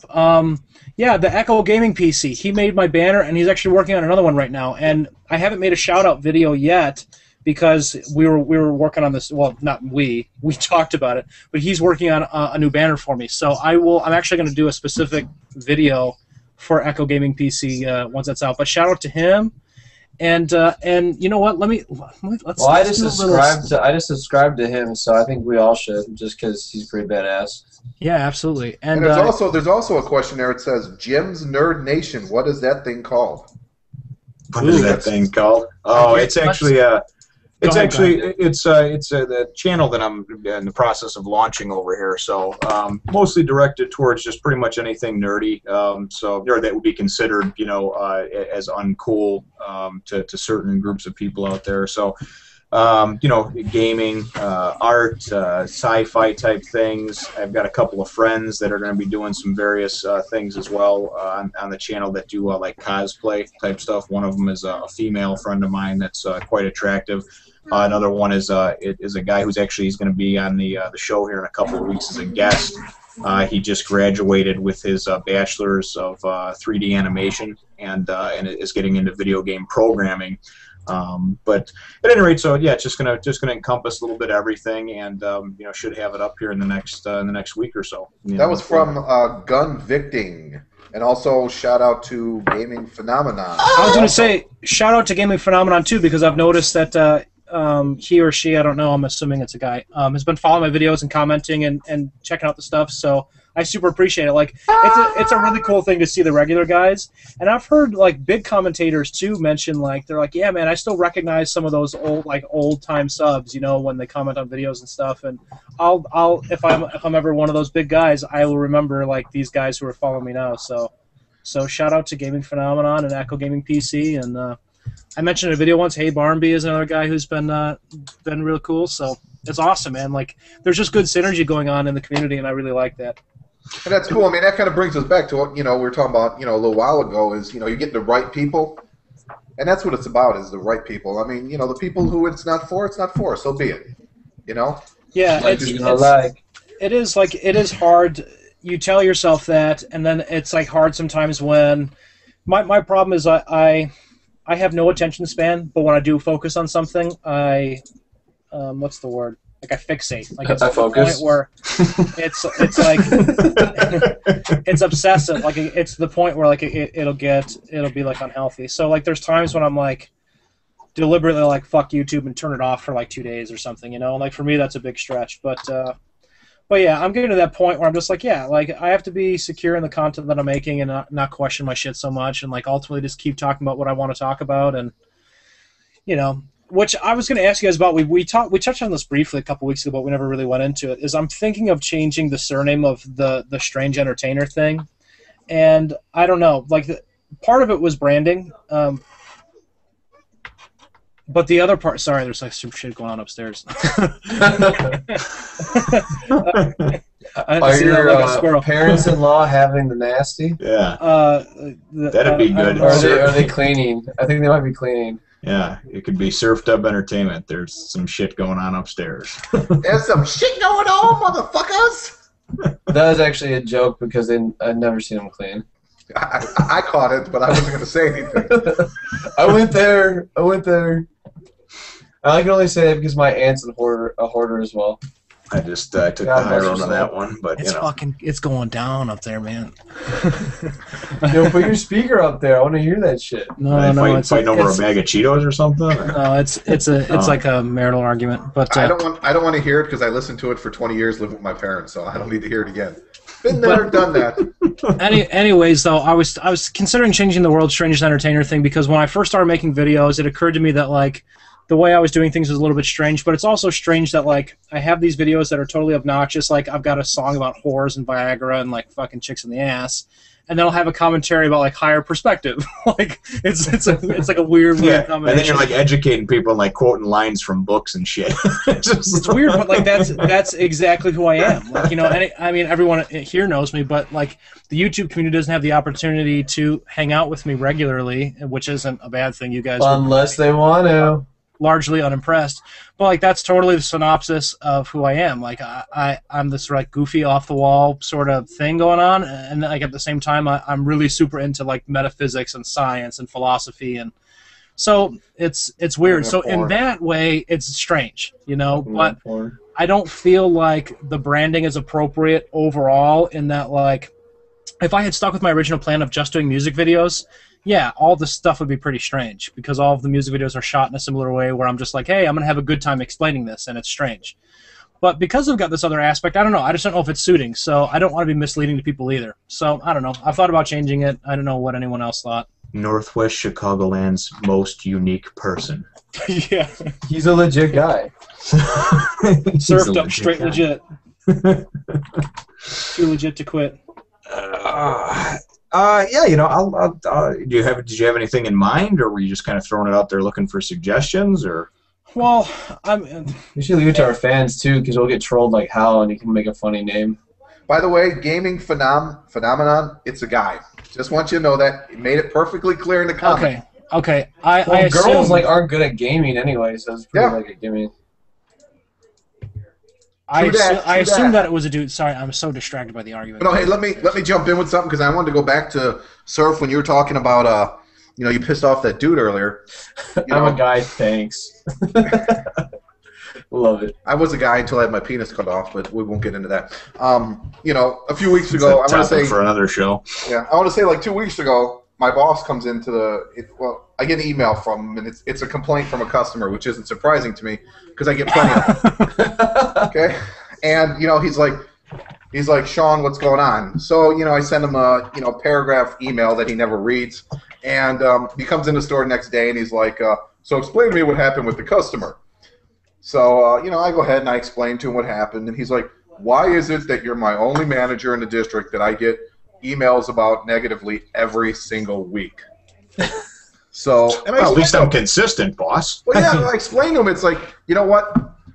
I don't have payroll. People are waiting in line, and they see me up there with my name badge that says store manager, and what do? They vent on me. No matter what I do, I could sit here and fucking go down on them and get them off in 10 seconds, and they'll be like, you're a douchebag. You're such an asshole. If you could go down on people and get them off in 10 seconds, you're in the wrong profession, brother. So, yeah, you make some big money right there. I was going to say, man, seriously, and I will market that shit. I'll back you.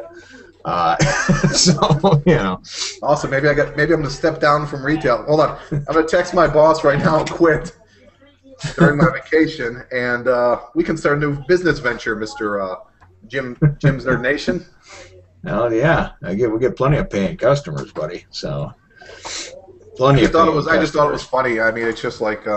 I'm sorry, though. I didn't mean to interrupt you. No, You're finishing up over there. So. No, I mean it's just funny. It's the fact that I'm naturally just a dick. I'm not going to lie about that. It's just the fact that I think a lot of people take me the wrong way. It's, I mean, I'm sitting up there and I'm ringing them up and they just come up and go, they just ramble on like a bitch does. Not saying all women are bitches, but the women who ramble on to me are bitches. And, it's fucking annoying. And thank God. My heater just went on, so I can't hear as well. And I end up going down, dude. Shit's going down. I'm sorry. Go ahead. And I end up taking the gist of it. If you're pissed off and your husband doesn't want to fuck you, there's a reason for it. Don't take it out on me. Seriously, I'm just up here doing my fucking job. Sean, you have a husband now? I'm talking. Yeah, I do. Yeah, I got married. You missed the whole. Yeah, it's a civil union. Civil union. But cheaper taxes. It's no reason I married a dude. He's in the back right now. You can't see him. He's sleeping. His name is Bud. Worked him over before the podcast, so he'd be knocked out. Yeah, dude, you probably eat a ton of shit and dicks as a store manager. Dude, I ate so much shit. Seriously, and it's like one time. It's like this is probably about a year ago, and I even brought up to my boss at my review that I was so fucking livid about. I held fucking a grudge for a year because this lady came in and she had a receipt from a store I ran before that had closed, and on the receipt it said no refunds. She came into my current store a year later and wanted to be refunded. I still gave her money back. She called and complained. He made me call her, apologize to her, and send her a $25 gift card. Oh, wow. That is fucking bullshit. And I was like, and you know what? I know when this happened. This happened on Memorial Day last year because and this is just almost a year ago. And I was so fucking pissed for a year at him that it took me almost a year to bring it up. He's like, you need to let things go. I'm like, no, I'm not going to let things go. If I'm right about something and I still took care of the customer, why the fuck do I have to sit here, call her? No, I didn't have to call her. He made me write a letter. So I had to write a letter to her. Wait. Longhand? No, shorthand. Okay, I wasn't sure. Sure. Yeah, so I had to write her a fucking letter. I had to send her a gift card. I mean, how fucking asinine is that? Dude, why'd you wait so long to bring it up? Usually you're the first guy that, like, as soon as something's wrong, you say some shit. Well, because this happened a year ago. No, I understand, but why'd you wait the year? Oh, I don't know. I mean, I think I brought it up to him because I didn't see him for a while because he kind of stayed away because he called me on the phone and told me what I need to do, and I'm like, I'm a bitch. Exactly. So, I hope I hope one day she fucking gets extra flow and she fucking bleeds all over, so, bitch. So I have a quick story over here, and so I think it was about 8 or 9 weeks ago when we started this. It was right around the time that BioShock Infinite came out, so I think that was one of our topics. We were talking about it.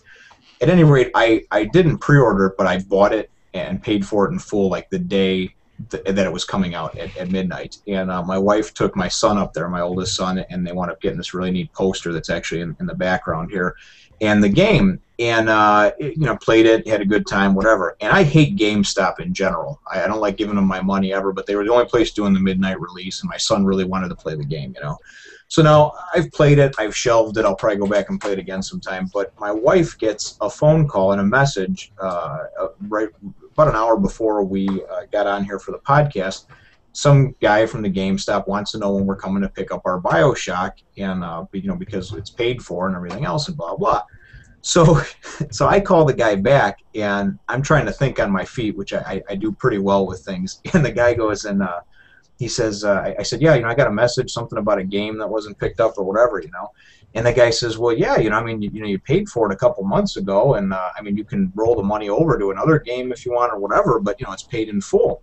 So instead of doing the honest thing and saying, well, no, we already picked up that game, Mr. GameStop employee that likes to fuck me in the ass whenever I try to bring in my games and give me $2 trading credit for a $60 game. I didn't say that. I just told him, I said, well, geez, I said, my wife and I are separated, and I said, I want to pay in for the guy. I said, my son, he splits, it's been real rough on him. He splits time between my place and hers and everything else. I said, so we buy him a lot of shit to help make up for the fact that we're shitty parents and that we're apart, I said, so what happened is I paid for it in full, and I thought that he just went and picked it up, but I'll bet you, my ex-wife probably bought him one too. I said, I better give her a call. So this guy just bought it hook, line, and sinker, and whatever glitch happened in their computer, we got the game 2 months ago, but they didn't scan the fucking thing out, and they still got it that I got a $60 credit. So it was one of those things that actually happened in my favor, and it couldn't have happened first of all, to a nicer person like myself, I must say, but also to a shittier company in general. Because GameStop's notorious for fucking people, out of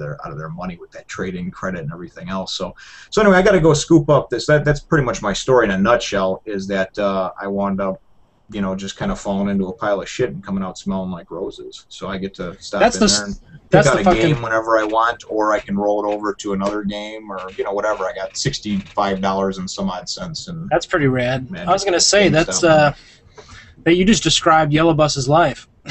It doesn't matter what Tim does. It seems like you come out of it like just comes a really out good perfectly. Situation. Yeah. The original story that I was going to tell, Surf, was the one that I had mentioned to you when we first started doing the podcast about that certain atrocity that I committed with that model box at Toys R Us.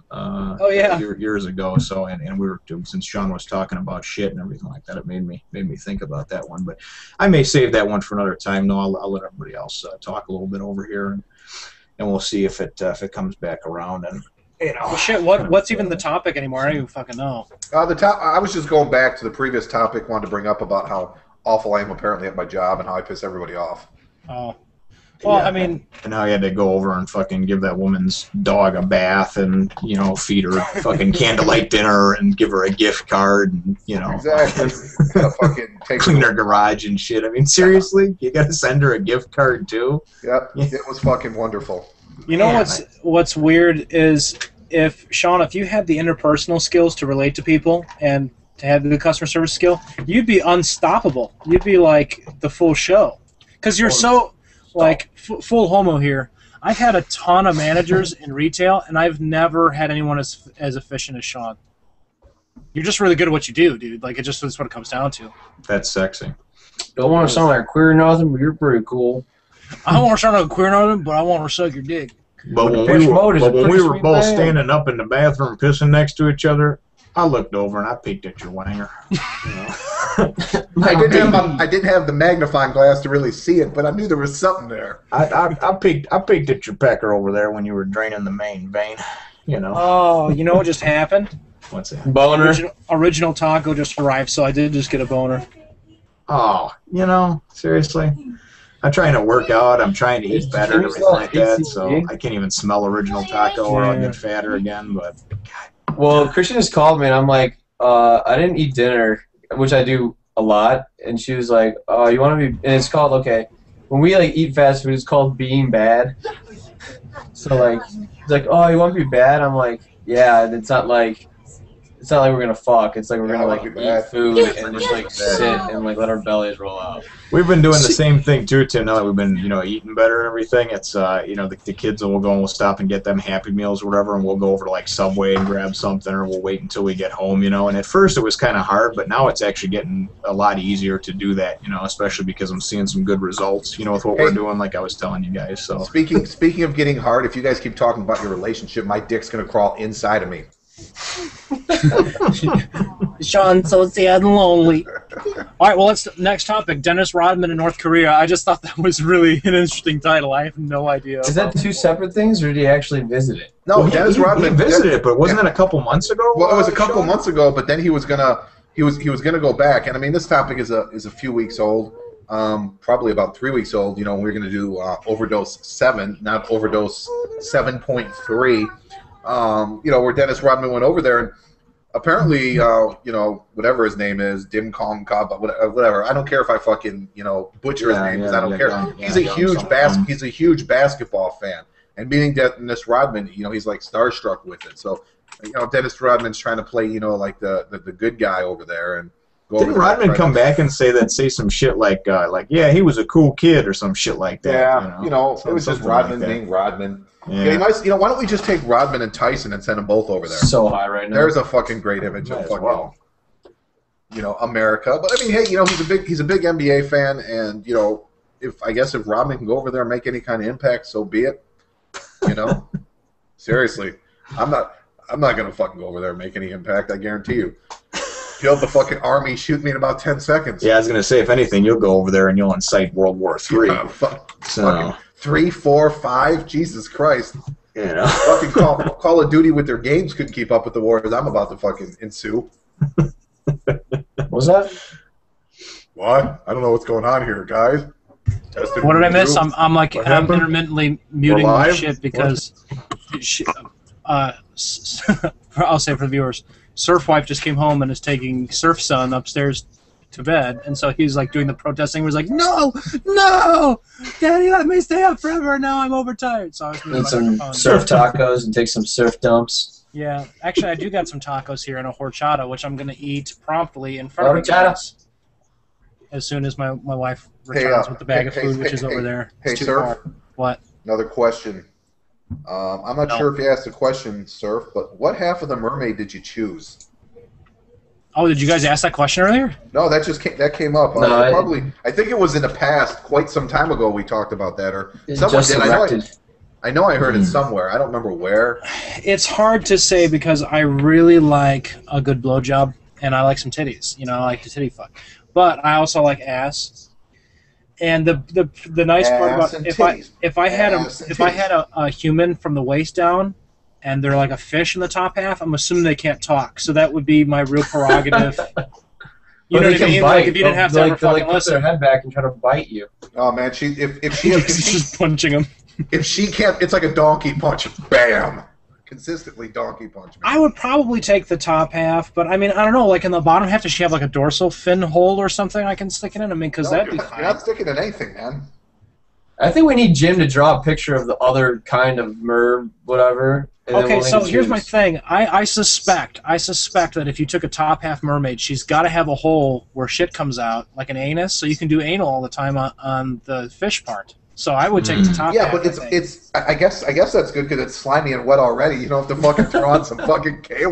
Oh, exactly. Seriously. Wow. Exactly. Yeah, but you get a lot of Speaking chafing of- from the wait, scales and everything like that.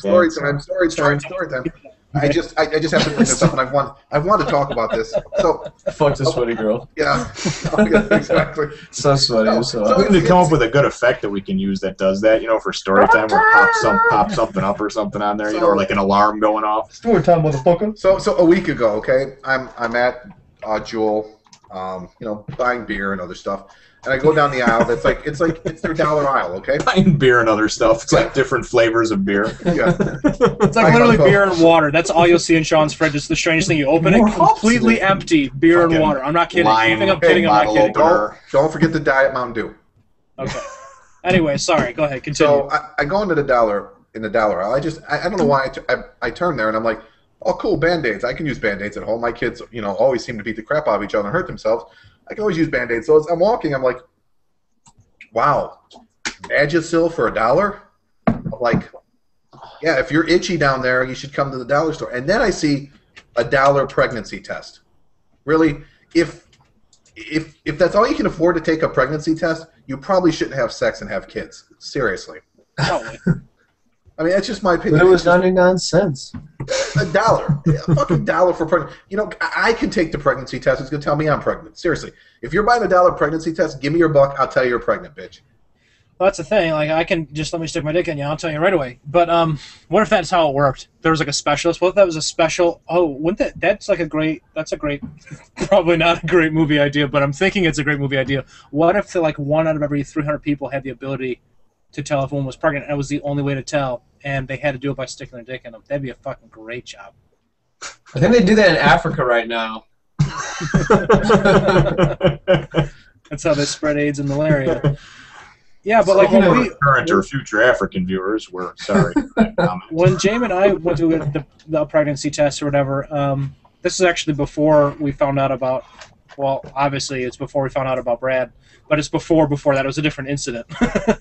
And so we went and got the pregnancy test, and it was like, should we get the $15 one or the $20 one? We're like, fuck it, let's spend the extra $5 and like be ultra sure. And it turned out it was fine. In fact, when I found out about Brad, I was helping Jim move out of his house in Michigan. And I remember that, yeah. I was at the gas station checking out, so I had like the phone to my ear. I'm like, yeah, honey, what's going on? She's like, all quiet. She's like, can I tell you something? And I'm like, yeah, what's going on, hon? Just checking out here. And she's like, I'm pregnant. And I'm like, wait, what? And I like sat down. I was like, because I didn't think I heard her. I was like, what'd you say? She's like, I'm pregnant. I'm like, I was like, set my ho-ho down, and I was just like, whose is it? Holy shit. But what's weird is like from that moment, like people talk about, well, let's ask, I mean, Tim's the only one who hasn't, but let's ask Sean and Jim. I think there's a lot of preconceived notions about like people's reactions to having kids, and at least for me, like I wasn't financially prepared whatsoever to have a kid, but I wasn't scared. I'm still not, and I have 3. Well, no, I'd be lying if I said I wasn't scared, but I didn't have that typical portrayed in the movies where the guy's like, what?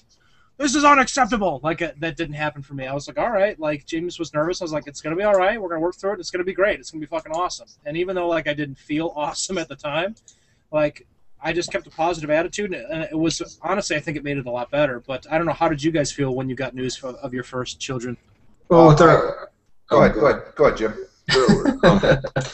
With our first, it actually worked out quite conveniently because I had just proposed to my now wife just a few days prior. So it was one of those things where we truly felt like, I mean, we were already in love. We were getting married before we found out that we were having a child. So it wasn't as if we got married just because of that, as many people do. And we went and got the test, and she came out of the bathroom, and she said, we had a few people over. We were younger at the time. I think I was 21 and she was 20. And she came out of the bathroom and said, can I talk to you for a minute? And then I got a couple buddies over. We had a few beers. I'm like, yeah, sure. What do you want to talk about? And she's like, no, could I? And she's and if anybody doesn't know my wife, she's very reserved and quiet anyway, and she's not a person who'll come out and say anything. Yeah, she'll not come out and say things, that are embarrassing or private in front of other people. She's not comfortable. Whereas me, I'll talk about whatever, to anybody. I don't care. And and I'm just like, and plus I had a couple of beers. I might have been a little bit stoned even. And I was just like, well, you can say whatever you want. It's cool, And she's like, well, I'm pregnant. I went, or she goes, I went and took that pregnancy test. That's what I was doing in the bathroom. So everyone in the room's like, oh. So I turn around and look at her and I go, so what, you're fucking pregnant? Just like that, right? And she looks at me real serious and she goes, well, yeah. And I said, oh, okay, and my heart initially kind of dropped because, again, I financially, emotionally, maturity, I wasn't really prepared.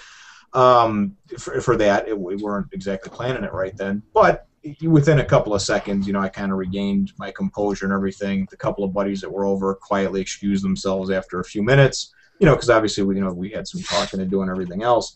And then it wound up being, kind of a funny thing because we were talking, we were excited to call up parents and everything else. And, called up my parents and they were happy.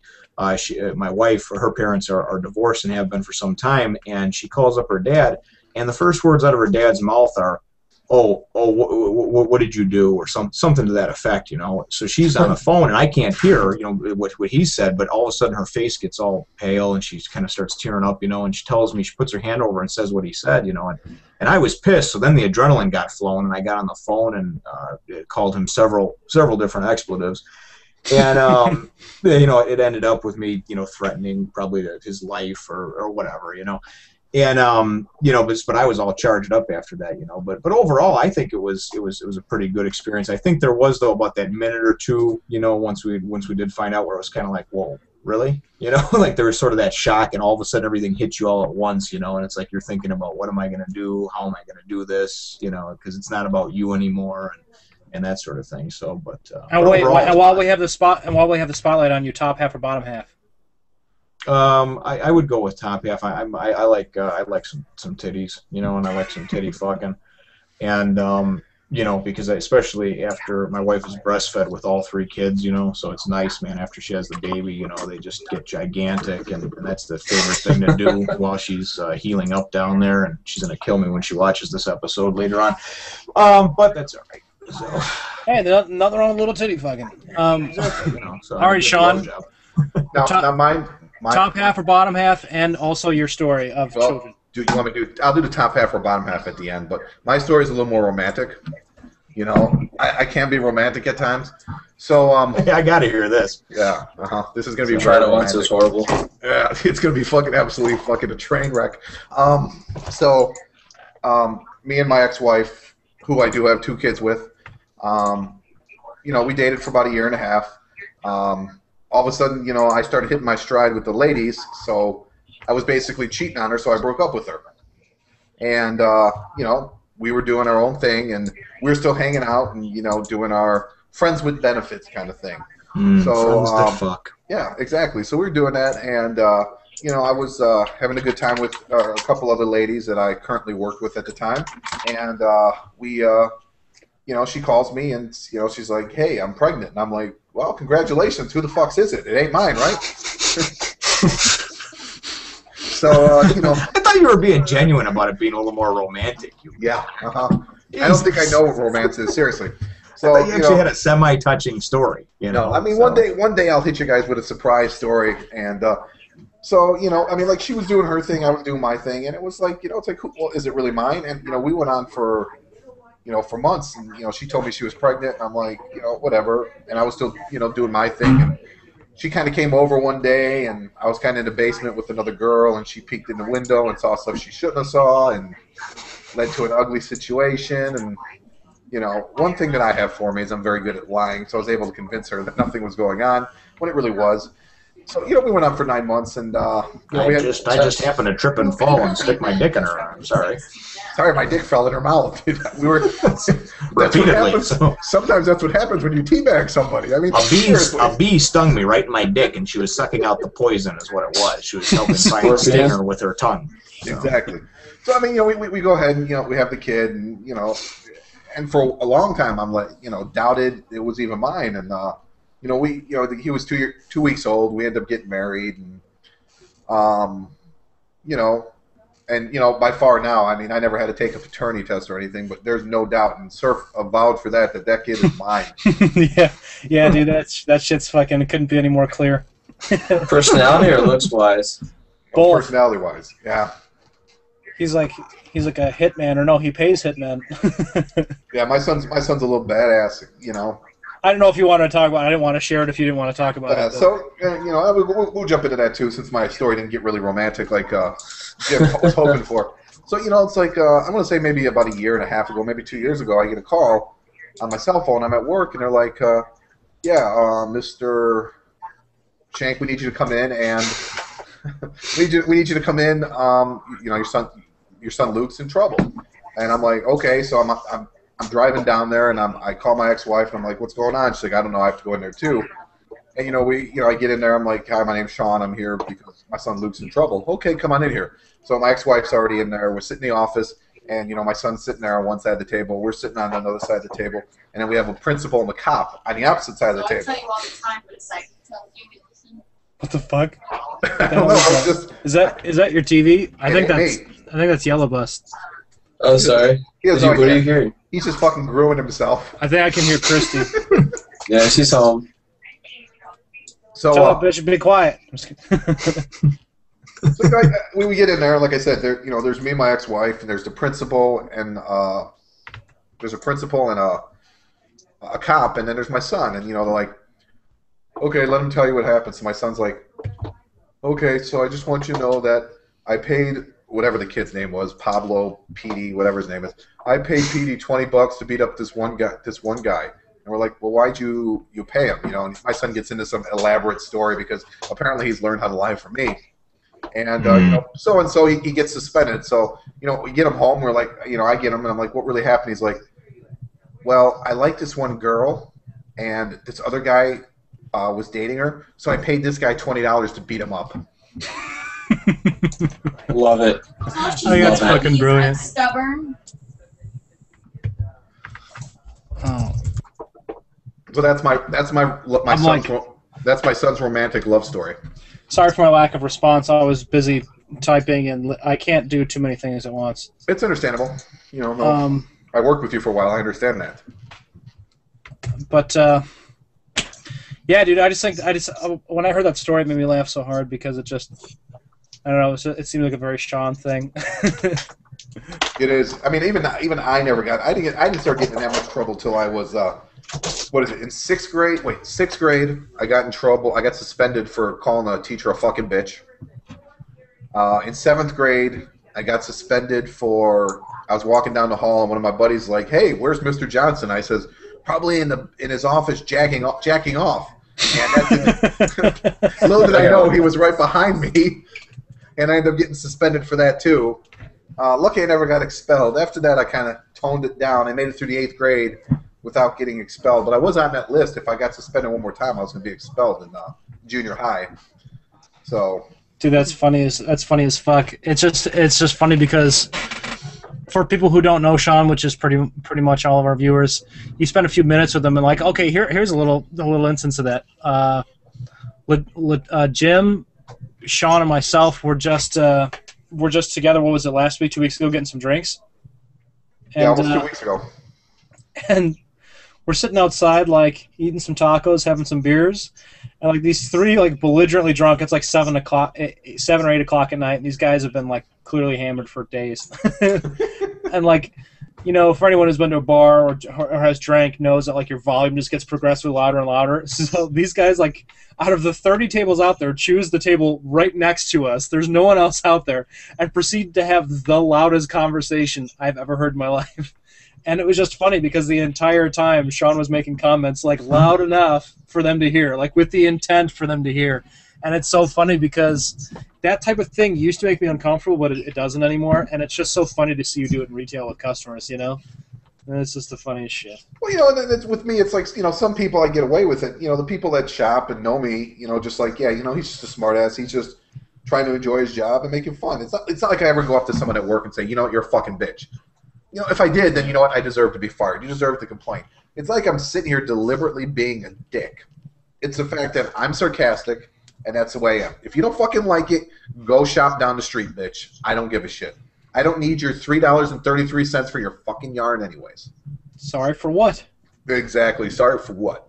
Sorry, I'm not going to... Oh, I got another story I'm going to tell you. Did you choose top half, bottom half? I did not choose top half, bottom half, but I would do the same. I do top half. You know what? I'll go with a good blowjob. Seriously, good blowjob, some titty fucking. That's something I'm gonna have to look at all the time. The pussy, I'm not gonna look at all the time. It's not gonna sit there 24/7 and just be like.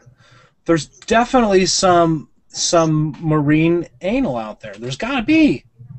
I don't care She's about. Gotta have some kind of blowhole. Seriously, that's fucking ridiculous. She's gotta have some good lips where she can fucking, suck the fucking chrome off a garden hose, man. I swear to God. She's underwater, man. She's got to go, go, go. So another story. This happens to me a lot at work, and every time I go and work in the framing department. I always get like these older ladies. So I had this gaggle. I'm gonna call them a gaggle of older ladies. A gaggle of geezers. Well, there was a gaggle of geezers. There's 3 of them to start with, okay? And I'm helping them set up their frame and stuff. And I don't pay attention to what people say and do. But I have another one of my framers who works there that is always there every time I'm sexually harassed by old people. And it's like I'm sitting there helping them, and apparently I turn around and one of the old ladies is checking out my ass, and I walk away. And I walk away, and one of the old ladies is like, well, if he's a framer, we're going to come here more often, and winks to her friends. And then, so I'm helping 3 ladies, and then all of a sudden, out of nowhere, here comes this other old lady. I don't know if it was like some kind of, walker convention, but, It's like a chain gang of old people. Yeah. I mean, it's just ridiculous. I mean, people hate me, but the old ladies love me. I don't know why. I think it's because they're partially blind and can't hear. So they don't know what the hell's going on. And it's the stubble tickles their clit. They have no shame, too. True. Yeah. I think at some point you just get to the fuck it level. Yeah. You know what I often wonder, speaking of that fuck it level that you get to when you're really old? The people who are already like fuck it now, who have no discretion towards anything, what are they like when they get old? Like, they gotta be fucking crazy. Either that or it goes back the other way. They probably do all die young. Well, I mean, if you think about it, I mean, even with our father, Surf, he's kind of pussified as he's gotten older. You know what I mean? He was the person that was always like, I don't give a fuck, you look at me wrong and I'll kill you type of thing. Take the pain, shit for brains, walk it off. I mean, this motherfucker, like, literally, like, had like a ripped tendon or something in his knee and was, like, walking around the block, and our mother caught him, like, trying to walk it off, right? And that's the type of person he always was. And now his health has deteriorated from smoking for 40 or 50 years or whatever. He has emphysema. And now he's not like that. He's very reserved and calm. He doesn't fly off the handles easily. He's more like just kind of like a meek, timid person. So it's kind of happened in the reverse. The reverse effect. You know what I mean? Because when I was younger, he was that's a always good kind example. of I don't give a fuck. So I think that's a decent example, I guess. That we can take. He hit it in reverse. So. He hit it in reverse. Oh, good lord! So we've got 3 top halves. Oh, Yellow Bus is gone. He's probably smacking his bitch around. Probably. We all got. You gotta smack a bitch around once in a while. That's why I'm single. Well, why don't we choose? What are we at here? There he is. You're back. He's back. Okay, how's this? Yellow Bus. Top half or bottom half, and then pick our next topic. Is the mermaid thing still? Yeah. No, this is a bear. We're at a bear right now, Yellow Bus. A man, bear, pig. I'll take half man, half bear, half pig. Too bad that's my answer. You can't have that one. I mean, when it comes down to it, like, you need to have some kind of humanoid, so I have to take top. That was my choice, I think, too. I would unanimous. I'd be live forever if it was a fish head trying to bite my thing off. That's what my question is who's ever seen a top half of a mermaid? What does that look like? I'm assuming it's like a 'Cause dolphin face. Isn't the mermaid by default, by definition, top half human? It's like a centaur. Like you can't have a centaur in reverse, right? If you It's a did, it's called something minotaur. else. That's It's a a minotaur. minotaur. But it's a whole different species then. So like, what's the opposite of a mermaid then? In I that- don't even know if we're phrasing the question right, because I remember hearing this discussion somewhere, but I think it's, would you rather have the top half of a mermaid or the bottom half of I think it's some other type of mythical creature that would have a nicer bottom half, but it's like a monstrous top half. I just think. can't imagine any creature that has a beautiful bottom half and a monstrous top half. It's just Nothing comes to mind right now, but I'm just saying. I for some reason I think that we're thinking about that question a little bit. All right, since we're talking about mythological creatures, let's talk about this subject. Actually, no, Tim, you picked this subject. Stick to the subject. Is legalizing prostitution a good idea? Probably. If it would save me money, yes. Next topic. I think anything. I think ultimately anything. You know, when you come to like legalizing marijuana, prostitution, I mean the shit's going on anyway. Okay, and I mean the only thing that legalizing it would do would allow the government to tax it. So and regulate it, right? and regulate it, but you know ultimately. You know, I mean, prostitution, as far as I know, is legal in certain areas in Nevada, and it's. So I mean, just like with gambling, you know, I mean, it used to be gambling was only like in Vegas and Atlantic City, and now it's like, you know, any riverboat that you can find or anything that, you know, somebody with 1/8, you know, Indian heritage, you know, wound up getting some land from the government, and the government, you know, basically said, hey, you know, we know that we fucked your ancestors over and bought New York for a case of whiskey and then killed your fucking people, and you're the only one left of your, you know, tribe from hundreds of years ago. So here, take this couple of acres and we'll let you build a casino, and you know, we'll even give you a loan, low interest to build it, you know. But now you can, you know, now that the government saw that they could make money off that, you see it everywhere, you know, as far as gambling. So I mean, well, what's, you see, what's like the difference, really? in places like Amsterdam, where they've got a proven track record for a long time now with things like the red light district and whatever. Like, not only did it improve violence towards women and a lot of the things that unfortunately happen with human trafficking by regulating it, but it also made it a really respectable profession. In Amsterdam, women they get to select who they have sex with and what their rates are, and it's complete, like they completely run their own show. And a lot of these women make a much better living than even like bankers and lawyers and doctors. So I think it's interesting that in different cultures it's actually a respectable position, whereas here it's like, you know. Well, and the terrible. funny thing is and it's not even. And the funny thing is here is this respected profession in other countries and whatnot. But I mean, realistically, what's the difference between that and like a promiscuous bitch? I mean, woman, whatever you want to say. I mean, we all have known people like that. I mean, I knew a girl that in high school, you know, she had big tits and she knew she had nice big tits. So as soon as she had 2 beers, she was like so hammered and was showing everybody her tits and was fucking around with everybody and anybody. And she was just an attention whore, you know. But I mean, what's the difference between somebody who's doing that and not getting paid and somebody who's actually getting paid for it? Hey, Jim, you got a number? Can I get a number? You know, I'll text it to you after the show. the other thing too that I read an article on this. They talked about with like because I guess America in relation to a lot of other countries is pretty tight-lipped about sex and that sort of thing. It was actually, I was reading about it in for NASA research. They're researching sending people to Mars, and the problem is that they have to be there for like a minimum of 3 years because of the orbits. And so one of the studies that they're trying to get funding for is like human relations, and they're trying to make like a suit where you can connect with your partner and have sex in like zero gravity. And the problem that they're having getting funding is that in America it's still considered like a taboo thing, but it's like a physical human need. What they're saying by studying these other countries that allow prostitution is that there's many less sexual crimes overall because people don't grow into these frenzied fixations. It's sort of like preventative care. If you've got someone who wants to have sex but has no access to it, good chances are that he might develop compulsions or sexual tendencies that are unnatural and eventually develop into maybe a violent crime or you know, even something worse. So I Like think that's an China. interesting point too. That if there's a lot of people out there that just hey, it's a human need, man. And if you're just unfortunate and super ugly or don't have social skills or a combination of those things, I mean, like in Sean's and Jim's case, I'm just kidding. Then it's like, I hey, resemble that remark. But yeah, I thought that was an interesting point, and that it could be like almost like mental preventative care. Everyone needs some sex, man. Ugly people. Hey, you know what?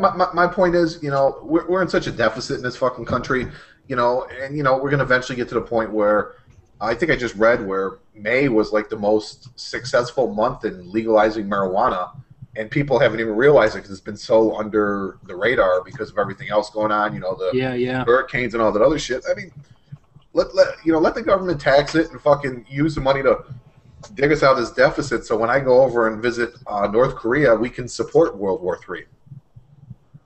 Yeah, because honestly, we're in such debt now that I don't even know if we could sustain or support another war. Because eventually, people are just going to be like, "Yeah, your IOUs are no good anymore." Okay, like your economy is crumbling. You absolutely are just not a forward-thinking superpower anymore. The U.S. is about to lose the national reserve currency as a U.S. dollar, which is going to change everything overnight. Really? See, and I wasn't aware of that. The national reserve currency switched from the British pound, I think, sometime in the 60s or 70s, and it was right around the time they had their economic collapse. But yeah, I mean, I think it's pretty certain now. Like, before it was a lot of speculation, but I've been reading a lot about it, and I've been reading widely about it. I haven't just been reading things from one or two guys. What piqued my interest was this documentary called Collapse, and it kind of freaked my nut.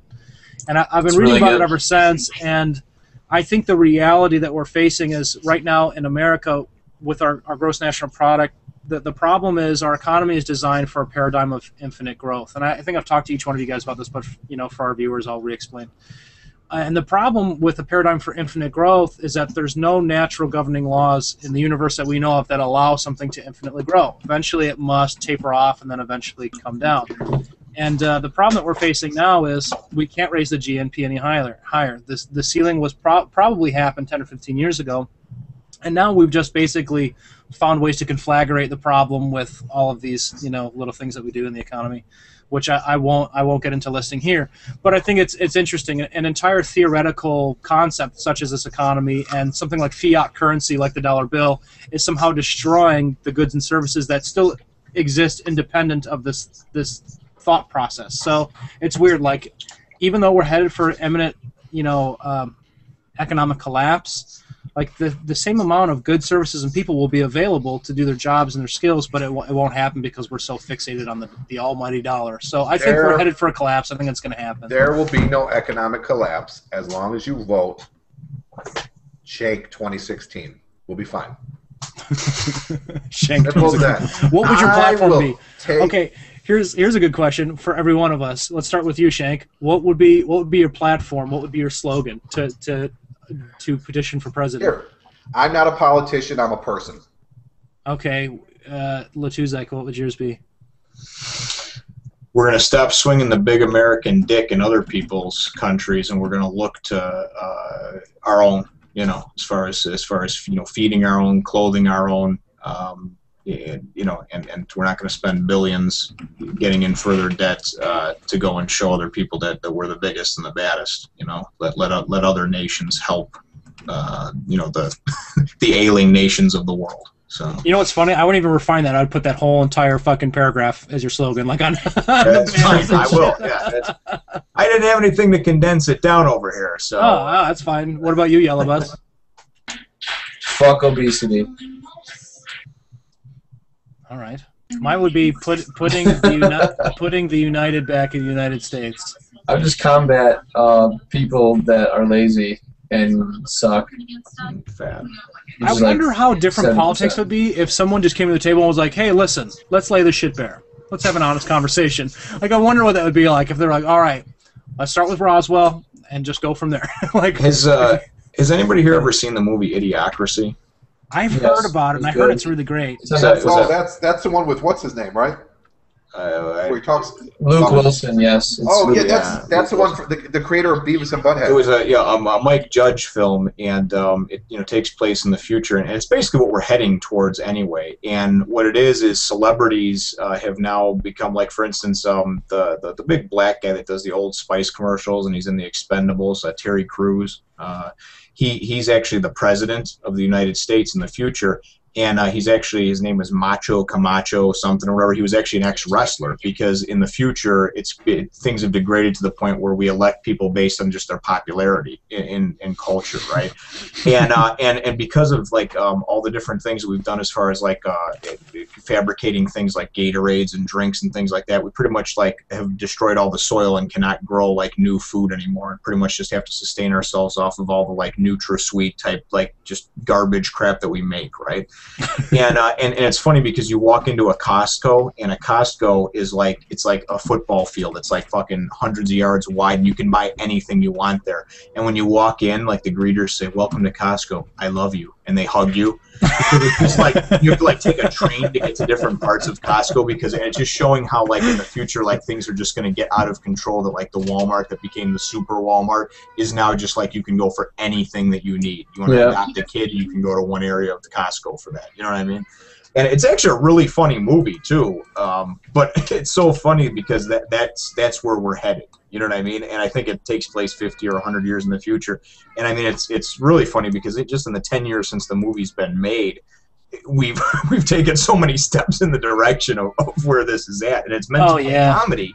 And I mean an off-the-wall comedy. But you can see many of these things in their infancy right now. You know what I mean? So. I wish I could live to see like us terraform Mars. You know, I think they say like if we started terraforming Mars today, it would take like 100 years to get it to where we need to be inhabitable. But yeah, I think that'd be really cool. Like once we start populating other planets in our solar system, I think that'll be a really interesting time. I think we should in 2016.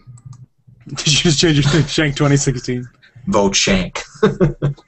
Shank. I've got 3 tacos waiting for me and a crying baby, and so I'm debating stopping. Well, I got an idea. Why don't you take the tacos, shove it in the baby's mouth? You'll solve 2 problems with 1. but I want the taco. Boom! That's parenting right there. Hey, I'll wait till Surfwave comes back. Who doesn't want a taco? Who's got our next topic?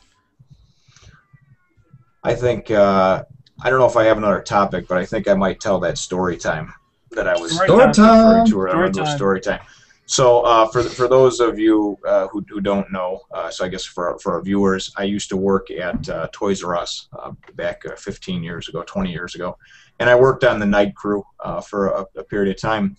And at any rate, we used to do different things to fuck with the daytime employees and just customers in general, just because it was fun. You know, we would fuck with the Hot Wheels collectors because they were these guys that would come in and there's they would try to pay you to go and open up the boxes of Hot Wheels because there would be rare ones that were worth literally hundreds or thousands of dollars, you know. And then there was these model enthusiasts, and the model enthusiasts were a group of generally kind of older, stuffier people, kind of like the Michaels crowd, I guess, you know. And a lot of them were retirees, and they were very picky. And these were the type of people that would go and they would buy a $10 model, and they would go and try to return it open box, like mostly put together because like one piece they didn't like the way it was scuffed or whatever, right? They were just a very picky crowd. So at any rate, we had a shrink wrap machine there, so you could open anything up and then just close it back up and shrink wrap it. And one night, me and another employee, we were working together on a night crew, an impromptu summer night crew, which was really fucking up our plans of hanging out in the summertime and whatnot. And we were kind of slap happy. We had worked back-to-back shifts, and I think we're on about 14 or 15 hours straight, you know. And we were rearranging everything and doing a new planogram that we had to follow for the model aisle. And at any rate, we had to, whenever model boxes were open up, you'd have to go and check, make sure everything was still in there, and then we'd go shrink wrap and put them back on there. And this guy Bob that I work with, he's laughing. We're slap happy. It's about 4 in the morning. He goes, you know, it'd be funny as hell if we just took a shit in a model box. and then wrapped it back up, shrink wrapped it. And I said, what are you talking about? Take a shit in a model box? And he goes, yeah, think about it. He goes, there's this older crowd. What, did everybody leave? Jesus. Yeah, I know, right? Seriously. This is terrible. So, well, whatever. It's fine. I'm listening. You'll stick around and listen. So we're slap happy, and you know how it is when you're slap happy. And a lot of times we would have a couple of drinks too on night crew because we were locked in there. We'd bring a little flask with us or something. So I don't know what the exact circumstances were, but I know that we were laughing about it. And I said, you know what, fuck it, let's do it. And this guy Bob that I work with, his now wife at the time was his girlfriend. She worked up and was the head of customer service. So the reason we were going to do this is take a shit in a model box, close it back up, and shrink wrap it is because can you imagine that story? Somebody goes and buys this $10 model of a Corvette, goes home, opens it up, and there's a dried pile of shit on top of their pieces, the model, in the box. And the box was unopened, it was shrink wrapped. So, I mean, could you imagine as the customer service person working at a place, somebody comes in, probably an elderly person, I mean, is just fuming mad with a receipt and a pile of shit in a model box, right? That's too awesome. So we did it, man. So I went and I laid one in there, and we shrink wrapped. It was a '67 Corvette. And we wound up, it was red, cherry red, and we wound up taking and shrink wrapping it back up and whatnot. And the funny part is about the whole shit in the model box thing and then shrink wrapping it, putting it back on the shelf. This fucker wound up selling, I think, about a week later. It was within days, it was gone. And we thought it was going to be comical because we thought it would come back around through this coworker of mine, Bob, who was on night crew, his wife. We figured, that would be the story going around about, can you believe this person that tried to come in and tell us that he found a pile of shit in a model box that was sealed, And what pissed me off about the whole ordeal is that we never heard that story circulate. And of course you can't go and ask anybody about it, So you get any funny stories about, shit in a model box today? It's not something that's kind of an off topic. So we were really hoping for a different outcome from that one. But I think what happened is somebody bought it, they got home, they opened that thing up, and they were just completely disgusted and utterly flabbergasted. There was a dried pile of shit in their model box, and that it was shrink wrapped, that they were just like, this could not be happening to me.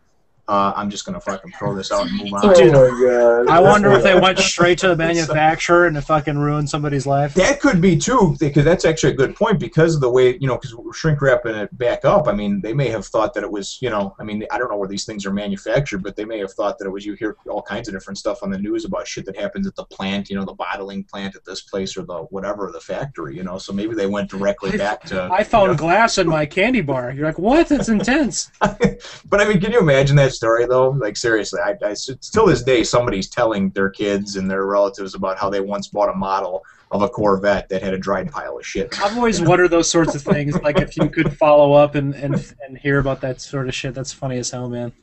I've never done anything like that, but I told you guys this story. I'll tell it for our viewers. I was at a bar once and I was very drunk, and I decided to rip this poster off the wall.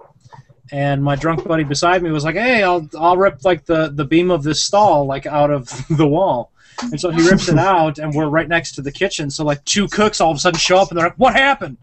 And I like panicked. I was like, "Some dude just ran in here and fucking broke this thing and ran out." They're like, "We're gonna get the owner. Show us who he is." So I just randomly picked the biggest douche-looking guy at the bar, and I was like, "Yeah, it was that guy." God, and they went and kicked him out. And the thing was, I didn't feel bad about it then, and I feel a little bit bad about it now, but not really. I remember that because that's when me, you, and Shank went out a couple weeks ago, and we were all talking about exchanging different stories and what have you. Because that. Right. I mentioned that. I think you told that, and I think that led into me talking about at the old Lamplighters. It was. There's a dive bar that's out near in the area where we live, and until they renovated, used to walk into the men's bathroom. I don't know how the women's bathroom looked, but you walked in the men's bathroom, and it was just this tiny little like 6x6 thing where there was like a sink, like a toilet, and like one of those stand-up urinals, and they were all on like opposite walls of each other. And so oftentimes you'd have 2 or 3 guys on a Friday or Saturday night in the bathroom. One's pissing in the toilet, one's pissing in the sink, the other one's in the urinal. And me and a friend of mine at the time, he was pissing in the sink, and I was pissing in the urinal, and a couple of girls walked in because the line for the girls' washroom, there was always like 20 or 30 people, you know. I remember this.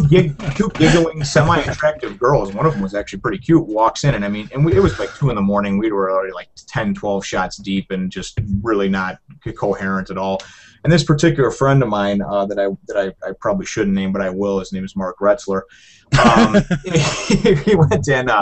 He was kind of one of those just ultra uber jock types, you know what I mean? And till this day, even though he's married and has a child, we still think that he may be gay. But at any rate, though, he was in the bathroom and pissing in the sink, and these girls come in giggling, and the one sits down, pulls down her drawers and starts pissing, and he says, this is a men's bathroom, and he's all drunk, and she says, oh yeah, we know, but there's a long line, this and that, and he said, yeah, you better get the fuck out of here, or I'm gonna have to piss all over you. And the one girl goes, you're not gonna do that, and this and that, right? And she turns her back and this and that to him, and he goes and directs his flow of urine from the sink that he's pissing into all across the girl that has back turned to his back, and all over the girl who's sitting down in a nice skirt in the summertime and in a tank top or a tube top, and I mean starts pissing all over him. And I'm sitting there faced with my back to him, pissing in the urinal, and I'm just like fucking peeking back like, you have got to be kidding me, And this is like 10 years ago. This is before camera cell phones with recording capabilities and all that stuff. But I mean, this would have been the greatest thing because you've never seen two chicks get so fucking crazy. One of them started fighting. One's pulling her panties up. She's got piss all over. The other one's going, that's gross. She's trying to swing and hit him and everything else. He just goes and fucking stops pissing, finishes up pissing, zips up his pants, and he says, I fucking told you it's the men's bathroom. And he just walks right out. And I'm just sitting there like against the urinal like, oh, God, I hope these two leave soon and don't try to pin this one on me. Golden showers. Trying to pretend like I didn't know him at all, but... Joe's going for the tacos. After hours golden showers. No, the tacos are here. I saw my eyeball. Yeah, you see me eyeballing that taco. God, no, I feel like I need to go get some food too. Eyeballing that taco. All right. Well, on that note about food and pissing on women, everyone out there, stay safe. Piss on a woman and eat a taco. And yeah, we'll catch you guys all next week. Peace. All right, guys. Hope everyone had fun. Peace. Yep. Good night, everyone. Thank you for tuning in.